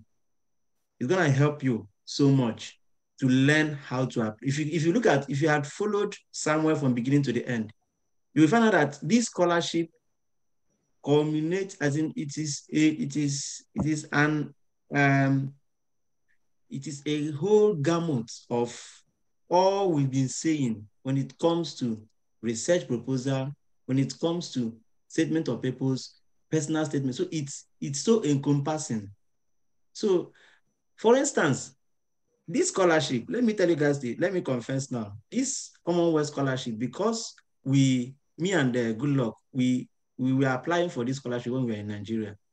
It is something that opened our eyes to establish these Edu-Afri scholars. I tell you something, because when we were applying for this scholarship, you see, I was telling Commonwealth, okay, you people did not take me, but eventually those things that I wrote, one of the things I wrote that I'm going to do when I get opportunity to travel abroad is to have something like this. And my focus was on SDG 4, which is quality education. So, and when I now saw myself in US, I said, those things that I told these people that I want to do, that they should give me the scholarship so that I will do. They refuse to give me the scholarship. I will not do it even while I'm in the US. So even if you are planning to come to the US or any other country, please try to apply for this scholarship to have the experience, because it is going to make you to think. When I was applying for, one thing that I learned when I was applying for this scholarship is that I had to think and think and think beyond. Just like we are talking about the specifics, the measurable, the issue of time bound and all that. It made me to think beyond the level of saying something generic. I'm going to pull down Nigeria and build it again. You know, all those things are generic things, but focus, as you can see, if you look at what Edu-Africa is doing, we are focused on a particular group of people, and we are focused on quality education, and we are focused on people whom we are focused on building a community of scholars who would, in the next 5 to 10 years, contribute to both their host country and their home country. So you see, we are not talking about, we want to bring the whole of world to US or something, you know, we are just being specific. And that was because of the experiences we had when we applied for this scholarship. So I encourage you guys, apply for it. It is very, very competitive. It is very, very competitive. And that is why it will make you to think and think and think deeply for you to, because if you look at this whole thing now, you have like 200 words, and you look at the explanations that Samuel has given, you find out that Samuel has a lot of things in one particular question. So putting all these things together, I'm not talking a lot of, because while trying to put all these things together, if you don't think well, you might start talking something else. So still focusing on the problem, like there was a time he said, focus on the problem that you started with. So connecting all the essays, the 11 essays, connecting all of them to the problem you identified from the question one is a very wonderful skill you need to learn. And you can only learn that skill from Commonwealth. I must confess, it is the strength. I use the strength that I used to apply for Commonwealth to apply for universities in the US. And that is why, that is one of the reasons, and that's one of the things that helped me to get to US. So just like what people used to say, there was something I remember when Samuel was, one funny thing I remember when Samuel was talking. There was a time in Nigeria, one Nigerian student that graduated, she said, massive malpractice brought me to this level. So I now want to convert that thing that she said. Say massive applications, massive scholarship applications brought me to US. So apply massively, continue, submit up to 50, 80, 100, as many. The only thing it will take is your MD. Most of the universities in UK doesn't even require application fee. So just apply as many as it will help you to now learn. Please, this good luck, this good luck guy or God or George Chris, I have been meeting you since we started this program. If I mute you, you will unmute yourself. If I mute you, you will unmute yourself. I don't know why. All right, so Ebuka was raising his hands. I don't know if his question has been answered from all we've said. If it has not been answered, can you ask your question? Otherwise, I think we have almost exhausted. Ebuka, are you there? Yeah. Yes. Okay. Right. I greet each and every one of you, Mr. Stanley, Mr. Samuel, every scholar here. I want to thank each and every one of you. Please, this thing is coming in from two phases. One is this. Please, I don't know, it's going to be a kind of an appeal, because most of the times from the initial day, apart from the day Mr. Stan spoke, I think every other person is coming from the background of science. We that are in the management field, it seems, yes, sometimes some things may be applicable to the management side. But most of the times, like me, and personal, to generate some problems that I can be able to link to my personal background, and because of the way, can I say, because of the way that Nigeria is, sometimes we tend to get ourselves, maybe when we must have even finished university, that we have made some certain mistakes. Now, how do we generate these ideas? How do we generate these problems? Link it to where we are. Now, apart from taking up courses that will prepare us, let me take from an example. I am pursuing a MSc in finance. I am doing a finance-related job, but now, based on previous job, and I can be able to generate finance-related contemporary issues and have you ChatGPT, what it may be giving you may not be an option in a particular school. So how to generate these ideas, if it's possible to still hammer on it, and then if it's still possible, as a humble appeal, to also bring someone from the field of management to also give us their own experience, so that as we are learning from science, we're also learning from management. Thank you very much. Okay.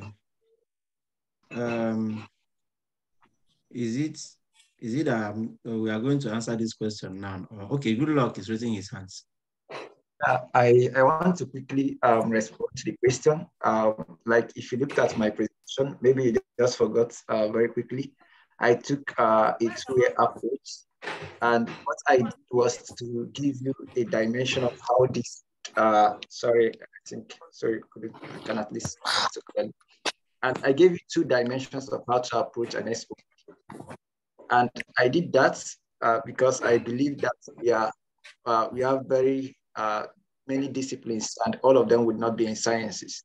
And just like refresh or do a quick reminder of what I pointed out, you said the management, or you're in social sciences, or you're in the arts background. I made it very clear that if you get to write, please can we meet up? I don't know why people just continue. I've muted the person. Okay, so I made it, I tried to make it clear.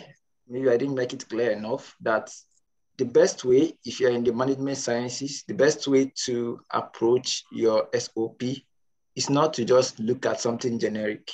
Something generic doesn't solve a problem. The best way is first, all of us, we wrote thesis. So you could go back to your thesis and build on your thesis if you did an undergrad. Then again, what you could do is, I mean, if you are going to apply to a school, you need to do your homework.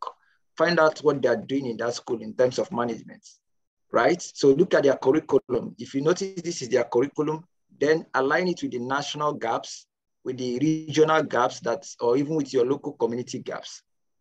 That is another way to approach it. Then again, you can also look at peculiar professors in that school, the faculty, leverage on the intellect of the faculty. Find out what are their papers addressing. Every paper addresses a problem. Do you get? There's always a research gap or a solution or some kind of evaluation policy initiative, should I say recommendation they're trying to profile in a particular paper. So exploit those information in the papers of that faculty from the university that you're applying to. Why are you doing this? Because you want to build on the knowledge, because you want to leverage on the knowledge. And for instance, I could give you quite a good number of mention, maybe looking back in retrospect, if I were to look at my application, which of course what I'm doing now is MSc administration. So if I were to look back at the essays that I wrote and the motivations that I projected, I could just give you keywords that you could work on or that you could work with. So you could look at issues related to university industry tech transfer. Those have been like critical issues in the Nigerian context, so to say. Look at issues of a graduate employability context. We have so many graduates that are coming out, but they have issues of skills and skills mismatch. I'm just giving you exposed things you could really look at if you're in management, so to say. So you could look at also in financial background, there are topical issues you could look at. There are a lot of corrupt practices going on and issues regarding and studies regarding corruption and malpractices they've not been fully exhausted. So your best point is to actually do your homework, but sadly we don't do this homework of actually looking back, looking at the papers that have been written by some of these authors in a peculiar or a particular faculty that you want to look at or you want to study at. And then you go back, you draft an SOP. Just doing something generic would not help you. I am sorry I have to really emphasize so much on this, but then again, try to do something. And I mean, the first draft is not always perfect, but do something first and we can always take it up from there. Thank you. Yeah, so in addition to what Good luck have just said now, Ebuka, have you forgotten that I am original management guy? And I'm aware. So what is there is that in addition to what Good luck said, you could highlight those of us in management. Let me give you the secret about those of us in management getting scholarship. Those of us in management, one secret is our professional experiences. One, our volunteering experiences. Two, and then our leadership experiences. Because if you come to management is all about this whole thing that I just talked about. Leadership, professionalism, networking, and then volunteering. If you have these four things and you're able to, just like Samuel, I will always fall back to what Samuel said if I want to make my point. Those little things, those things you did in your undergrad that you feel they are not important, they are all important at this point. Like for instance, at least I know you in Michael Okpara that you are part of the people that the students in those days that handle courses, course rep and all those things. Being a course rep is a very wonderful leadership experience. Being an SRC member, being a member of probably having led in maybe in your association, union of the students and all that. These are the things you can bring up together. I tell you, these are the things that I wrote when I was writing for my scholarships. because in my undergrad, I was departmental president. In my undergrad, I all those years, even before I entered Umudike, in my polytechnic, I was also secretary. I contested for secretary of the department. I eventually, when I got to Umudike, I was also I've headed committee of what do you call it? Constitution drafting committee. I have been a chairman of that such. Even in my church, I have been president of the youth, president of water servers. For those of you who are in Catholic Church, you know what I mean by water servers. I've been, so these are the little experiences we had. I've even been a president of Legion of Mary. All those things, because when they say articulate your this or the awesome, you just bring them together and it gives you points. So Obina wants to make contribution. Obina, you have the floor.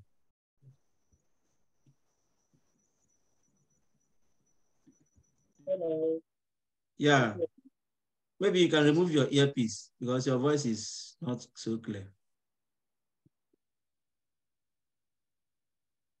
If you're using Bluetooth or earpiece. Can you hear me now? Yes, it's better now. Okay. So I just wanted to thank our speaker, Samuel, for a wonderful presentation he gave to us today. I did not apply for Commonwealth scholarship, so I don't really have any specific contribution to make, but I mean, I think the young man has already done justice to that particular topic. I also want to thank the entire team working for. You have muted yourself. You have muted yourself. Can you hear me? Yeah, you can hear you now. Okay, I mean, I just received the call. Sorry about that.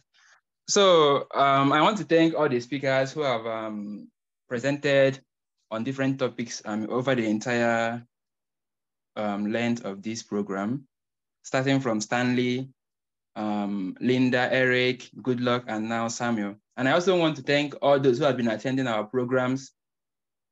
I took a notice of one young man, Pascal. He has attended all of the programs, and I really admire his motivation and determination to achieve success. And I hope that all of you who have been attending have been able to derive some kind of value from all of these programs that is going to help you guys to secure funding and admission in different institutions, probably this year or next year. The thing I want to say to you guys is, some of you may have tried once and it did not work. Maybe twice it did not work. All I would say is just keep on pushing. Okay. What matters is that at the end, you're going to achieve your dreams. Okay. So I want to wish you guys good luck and success in all of your endeavors. Thank you so much. Yeah. So yeah, thank you so much. Thank you, everyone. Thank you. At this point, I think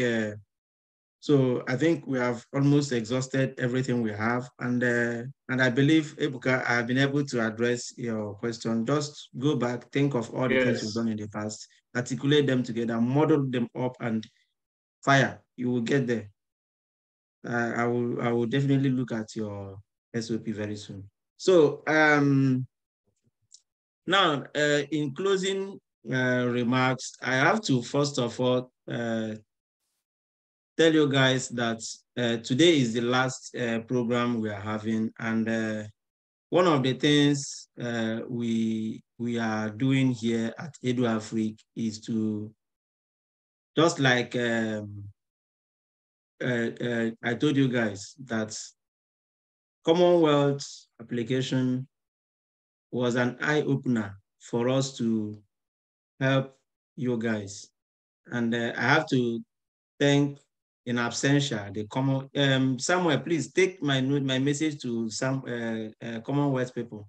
Tell them that in as much as they didn't offer us the scholarship, that we are still doing that which we promised them in our SOP, that we are doing it in the US. We are in our other countries and we are still doing those things we promised them. So take our message to them. So why I say this is because what we are doing in Edu Africa is our plan is to achieve the Vision 2030 of SDG. And then our focus is on quality education. And as a matter of fact, we have finished this program today, and we want to develop impact for measure. The techniques or how the impact of what we are doing or what we've done so far will be measured. And the step we took to do that was to look. This is our website. So I would want all of us, as we are finishing this program, to visit our website, go to this homepage, click on testimonials, click on this view testimonials. It will take you to a place where you will now click. You go down, you click add testimony. In this place, what we need you to do is to fill this form for us. This is a way of getting feedback from you guys. So from the number of persons that have submitted, it's just a few questions: your name, your country, the name of school attended, your social media link, and then add your testimony. So talk about, if you come to this place, talk about how this program has impacted you, how Edu Africa has, whether this program had impact on you or not, and how it has impacted you and how it has made you to. Then you can upload your picture if you wish. So we are gonna publish this on our site for, number one, record purposes. Number two, for our stakeholders to use it as a way of measuring the impact of what we are doing. Just like I told Samuel, in application, in Commonwealth application, part of the things they do is they ask you how the measures you're going to take to measure the impact of what you're doing. So this is the only place, the avenue we use to make the number of persons that participate in our program, the number of persons that testify. Because if you look at this page now, you see the people that we have helped. These are not the only people we've helped. These are the people that have submitted so far their testimonies. So look at this person, he wrote, my name is this and that. I'm currently pursuing bachelor's in University in US and all that. So something like that, that's what we need from you. This person said, explain everything. So just talk about what you have done, how we have helped you. We will publish it here so that while we are doing this is we are here to help you guys. It is only you guys that will help us to help you. Because if our stakeholders whom we are presenting the things we are doing to decide to look at what we are doing, they will probably come here and see what people are saying. From there, they will measure the impact of what we are doing. And from there, if they have something for you guys, because whatever they are giving, see, let me tell you guys, even if they give me 100 million, it's not for me, it's for you guys. Because what we are doing is for you guys. So we need you guys to fill this place. We are working with some universities here in the US. Currently, I was just appointed as an ambassador of international students at NIU. And part of the things we are doing now is to see how we can collaborate with NIU to see if there is a way they can help you guys in application fee waiver and all that. These are the things we are doing. We are not sure of anything. The only thing we need to do is to tell them that these are people who are strong enough to hold these, to come to the school. These are the people we have helped in the past. These are people that have participated in our program. And then another reason you should do this is to sell yourself, because part of what we are doing in Edu Africa is to sell out our people, the people that are following us. we through Edu Africa, we sell you, we push you, we tell them that this person is a strong candidate. We recommend you, it's like a recommendation we are giving for you. And recommend white men, they work with recommendation a lot. So if we read, that's what I'm telling you now. If you want to write that thing, take time to write it, because at the end of the day, we may not publish everything that people submit. So we may only publish those who have written something that is very catching. It's not, you don't just come and write one word. Thank you, Edu Africa. No, you need to practice what you've learned. You need to tell us how this has impacted you. So it will now make them to know that this person can actually write. This person can actually write, because part of the reasons they are asking you to write for SOP, to write SOP, is to know your writing skills. Writing skills is very important for you to survive in a graduate school. So we are calling on you guys to do that. And I would want you guys to start doing it from now, because we need to publish it as quickly as possible. Some people have submitted and we published it here. So we call on you guys to do that as quickly as possible. That is that for that. So Trust, what question do you have, or what? You have contribution? Yes, I have a question. Just as you said, for documentation purposes and all, especially for LinkedIn and all, for those on LinkedIn, you can go and also connect and then write some stuffs on there, tagging the Edu Africa. So my question is this: is there a certificate for the course, kind of something, so that one can be able to use it and post? Edu Africa, we you know, like I told you guys, we are a non-profit, and we are still on the process of structuring a lot of things in Edu Africa. We are gonna seek for some, because why we are doing what we are doing is to get accreditation. We cannot accredit you when a higher body have not accredited us. So if you guys post a lot of things about Edu, we are making some applications to some bodies currently to see how they're gonna give us visibility we want, so that we can be because as you can see, the program is impactful. We cannot say that it is impactful and they will believe us. It is only you that will say that it is impactful. It will be more efficient when you say that it is impactful. So you don't need to sing your praise. Let people sing the praise for you. It carries a kind of more weight.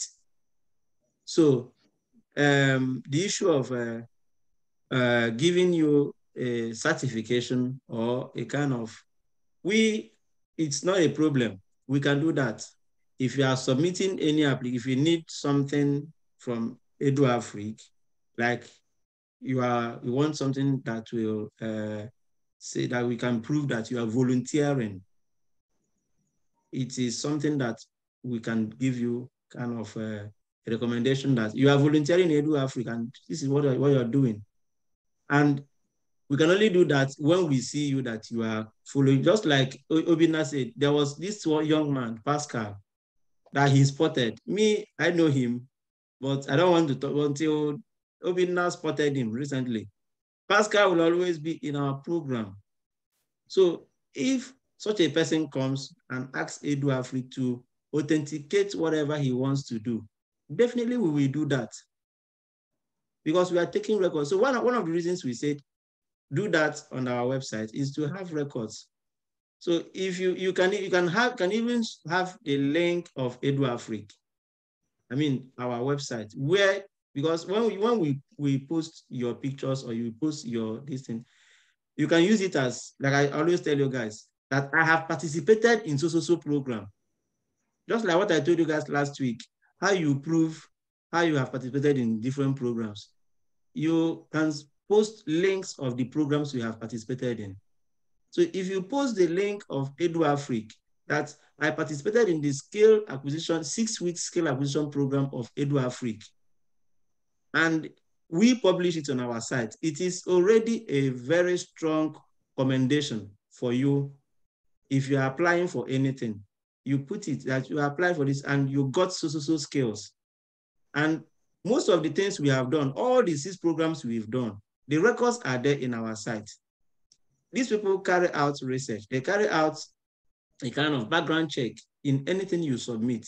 They can go to there and check the program, the quality of the program. That's why the kind of people we bring to speak to you guys are not ordinary, anyhow people.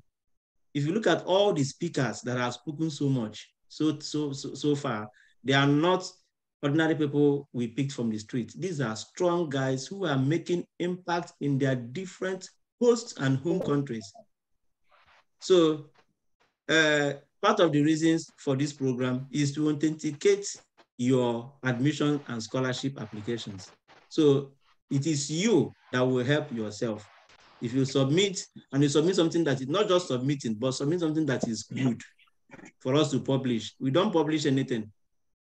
It's not everybody that will submit that will publish. We will read it and see, and we're not gonna edit it because it is your own word, not our word. So if you wanna write it very well for good publication. Most of the people that you see that have been published, they are not the only people that have submitted. There are some people that submitted, I skipped them because I don't know what they are writing. So we don't just publish anyhow thing in our site because we are also presenting it to stakeholders and professors. So please, it is in your hands to decide what you want. And we thank you guys so much. Another thing is our next program, currently, like I told you guys, who is this person? Currently, we have ended the 6 weeks program, but that does not mean that we have ended. We continue. Programs comes up. Maybe we fix programs according to what is obtainable. Currently, I think what is obtainable right now is a lot of people traveling. So far, by God's grace, I know that not less than 15 to 20 persons have gotten their visas through EduAfrique, through these resources we are providing. So we are planning next thing to do now is to organize a one-day webinar for all the people that are traveling, where we will give them advice on immigration issues, traveling, and documents they need to use while traveling. I think that one will come sometime within the middle of July. I will let you guys know through our WhatsApp platform when that one will take place. And the position that I currently have in NIU has also given me more to upscale in my services, not just to NIU students. In fact, mainly NIU students, but by extension, other students following EduAfrique scholars. So our next program will come up within the middle of July. Then at this juncture, I have to tell you guys that currently EduAfrique, we are in the process of structuring the nonprofit and also giving it a global recognition. And in the process of that, we are having some issues with names. We might not, at a point, we might have a new name, but it is still going to be around what you guys know. We are working on having a new name, which we are going to announce very soon to you guys, but it is still EduAfrique, but it may not be EduAfrique Scholars. It may be EduAfrique whatever. So we are coming up with that, and very soon you will hear from us on that, because there are a lot of processes we are following back the stage. You guys may not be required to know for now. So thank you guys. I want to first of all, in my vote of thanks, thank God Almighty who has made it possible for us to start this program from June 4th till today, being July 8th. And we are coming to an end, and we had no challenge while we were doing this program. So may his name be praised. I'm very happy that it's ending well. And at the same time, I want to thank my team. I have a very wonderful team members. My co-founder, Good Luck Ademoko, he has been a very wonderful friend, right from Nigeria, and we attended the same school. We were struck this scholarship, this thing. We worked together. And that is one of the reasons we started this Edu Afrique. I always advise you guys, try to work with each other. That's why we are looking at naming this in Edu Afrique Connect. When you connect with each other, you connect with each other. So when you connect with each other, it helps you a lot because we can share experiences together. In those days, I remember what was happening those days. If I see opportunities, I'll just send the guy the link. If he sees, you just send me back. We will start applying. During the application, we'll be asking ourselves questions. How did you address this question? How did you address this question? You know, that is collaboration. That is networking. It will help you a lot to succeed. So I thank him so much for his contribution so far. And I thank my team members, other members of the team. I thank Obinna very much. Obinna is a very wonderful guy, right from Nigeria. And then we are here in the US and we are doing this together. I'm very, very happy that all of them are contributing in one way or the other to the growth of young people in Africa. And my technical team, the IT guys, Fernando, thank you so much. I want to introduce another person recently, Alex Chineke. He's gonna be the official MC of Edu Afrique. So any program we are doing, he will be moderating it. He's a very wonderful guy. If you go to our website, read his profile. And one of the things we are doing here is to also tell you guys, recommend people that you can work with and reliable people. We don't just bring anyhow people. That's why we say, you don't just post anything you bring. So at Edu Afrique, these are the things we do. So I want to thank other team members, my facilitators. Oh, they are very wonderful guys. You know, the people that facilitated these programs, every time I go to their DM, disturbing them. You know, it reminded me of when I was in Nigeria, when I organized conference, how I used to do those days. Anytime I invited a speaker, the way I bombard his phone with calls, messages, and all that. So my heart is always on the high tension, bleeding.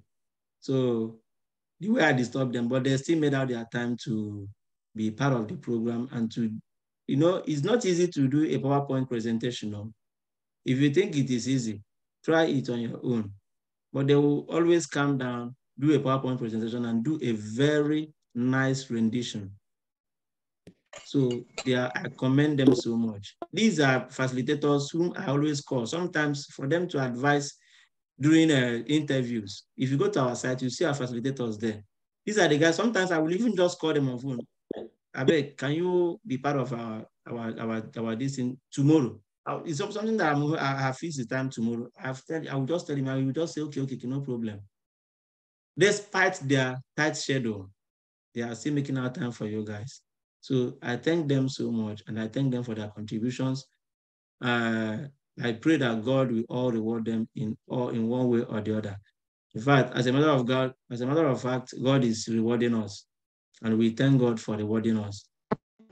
So to you guys are great and wonderful people. And then I want to also congratulate in a special way all the people that have gotten their scholarships and their admissions and gotten their visas.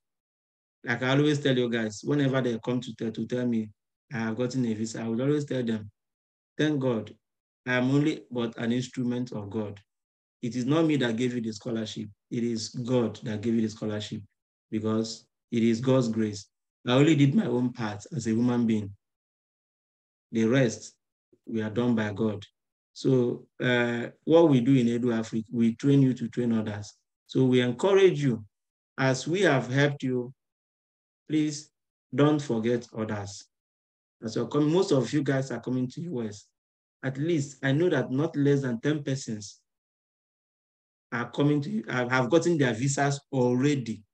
And then I know that about 7 to 8 persons are still in the pipeline to get their visas.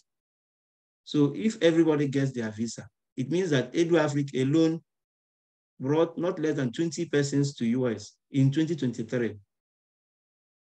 It is something that we give God the glory. So as the 20 persons, not just in US, but we have other people in other countries that we've helped. So as you are coming to US, know that you are coming not just for yourself, but for your community, for your host country, and for your home country. And if you come to US, please, I advise you, I've always advised you guys, focus on what you have come here to do. As you can see, if not for my focus, I wouldn't have been where I am today in these United States. If someone tells me that I will be in a position that I am in charge of all the international students, I wouldn't have believed it when I was in Nigeria. But today, I am representing the international students coming to NIU. So it means that every international student coming here, I have the opportunity to interact with them. They can reach out to me and tell me their issues, and I will be able to solve it for them. I'm working with international office. So it's a very great, it's an honor to me. And if I can get there, you can also get even to a bigger position. What you need to do is when you come to US, follow, there's a general thing that the people say in our pidgin language, follow people where no road. Follow people where no road. Just try to know, just to follow people that have the information. What I'm trying to say is information is power. And I wish you guys good luck as you plan to come. Ebuka, can you now end the vote of thanks from your end? Okay. Yeah. This is another privilege today. Today I'm having a very strong network. So I want to sincerely thank you, Mr. Stan, first and foremost, for coming up with this idea of Edu Africa. It's not easy because most of the times, one thing I believe so much is most people who are poor today, let me use that word, are poor not because they don't have opportunities, but because they don't have someone who can lead them. So taking it upon yourself to not just liberate Igbos, not just liberate Nigerians, not just to liberate, but to liberate Africa and the whole world is a good thing. I'm really, really grateful. May God continue to replenish you and may you never lack. I want to also sincerely thank all our facilitators, Madam Linda, Mr. Obi Franklin, Mr. Sami, Mr. If I can remember all of them, I'm really, really grateful. Being here is the best thing. I say being in Edu Africa is a good thing, and then attending the programs is one of the best things that can ever happen to someone in this 2023. So we are really, really grateful on behalf of the participants. One thing I want to also advise my fellow participants is this: the joy of these people is the testimonies we bring every day. So don't give up. It's not going to be easy. We keep going. So at the end of the day, continuity will be there. Maybe we now have patrons and matrons. God bless each and every one of you. We are really, really grateful. We promise to keep in touch and also to keep doing our own part. God bless you all. Thank you. Thank you so much. Thank you guys for thanking us. As you are thanking us, we are planning on more and more and more and more. Like I said, our next webinar will be for people that are traveling to US and other countries. We're going to let you guys know when the date will be. Thank you, Samuel, in a special way. You are a very wonderful guy. And I've always said it that you are a perfect gentleman. So thank you for the time you have actually given, the way you have tried to adjust your time to be in this program. You are a very wonderful guy. Thank you, good luck so much for your contributions, for your invaluable and insightful contributions to this program. Yeah, so I should be expecting your replies. I mean, your testimonies. I should be expecting it between now and tomorrow, being Sunday. We are expecting it. Flood it there, just submit it. We will get it. And like I said, try to write something that is meaningful. If you don't write something that is meaningful, we may not publish it. I'm sorry to say that. So you don't just write anything. We are getting people who knows what they want, what they actually want to do. We want to get people who knows where they are heading to. Like I always say, Edu Afrique, our vision is to build the largest network of scholars from Africa who will make change, who will bring change, the desired change we have been looking for in our whole continent. So please, as we do this, as we try to help you, help yourselves. And I pray that we will have more and more and more testimonies of scholarships, admissions, and visas in the year 2024. Thank you guys for your participation, and may God be with you guys.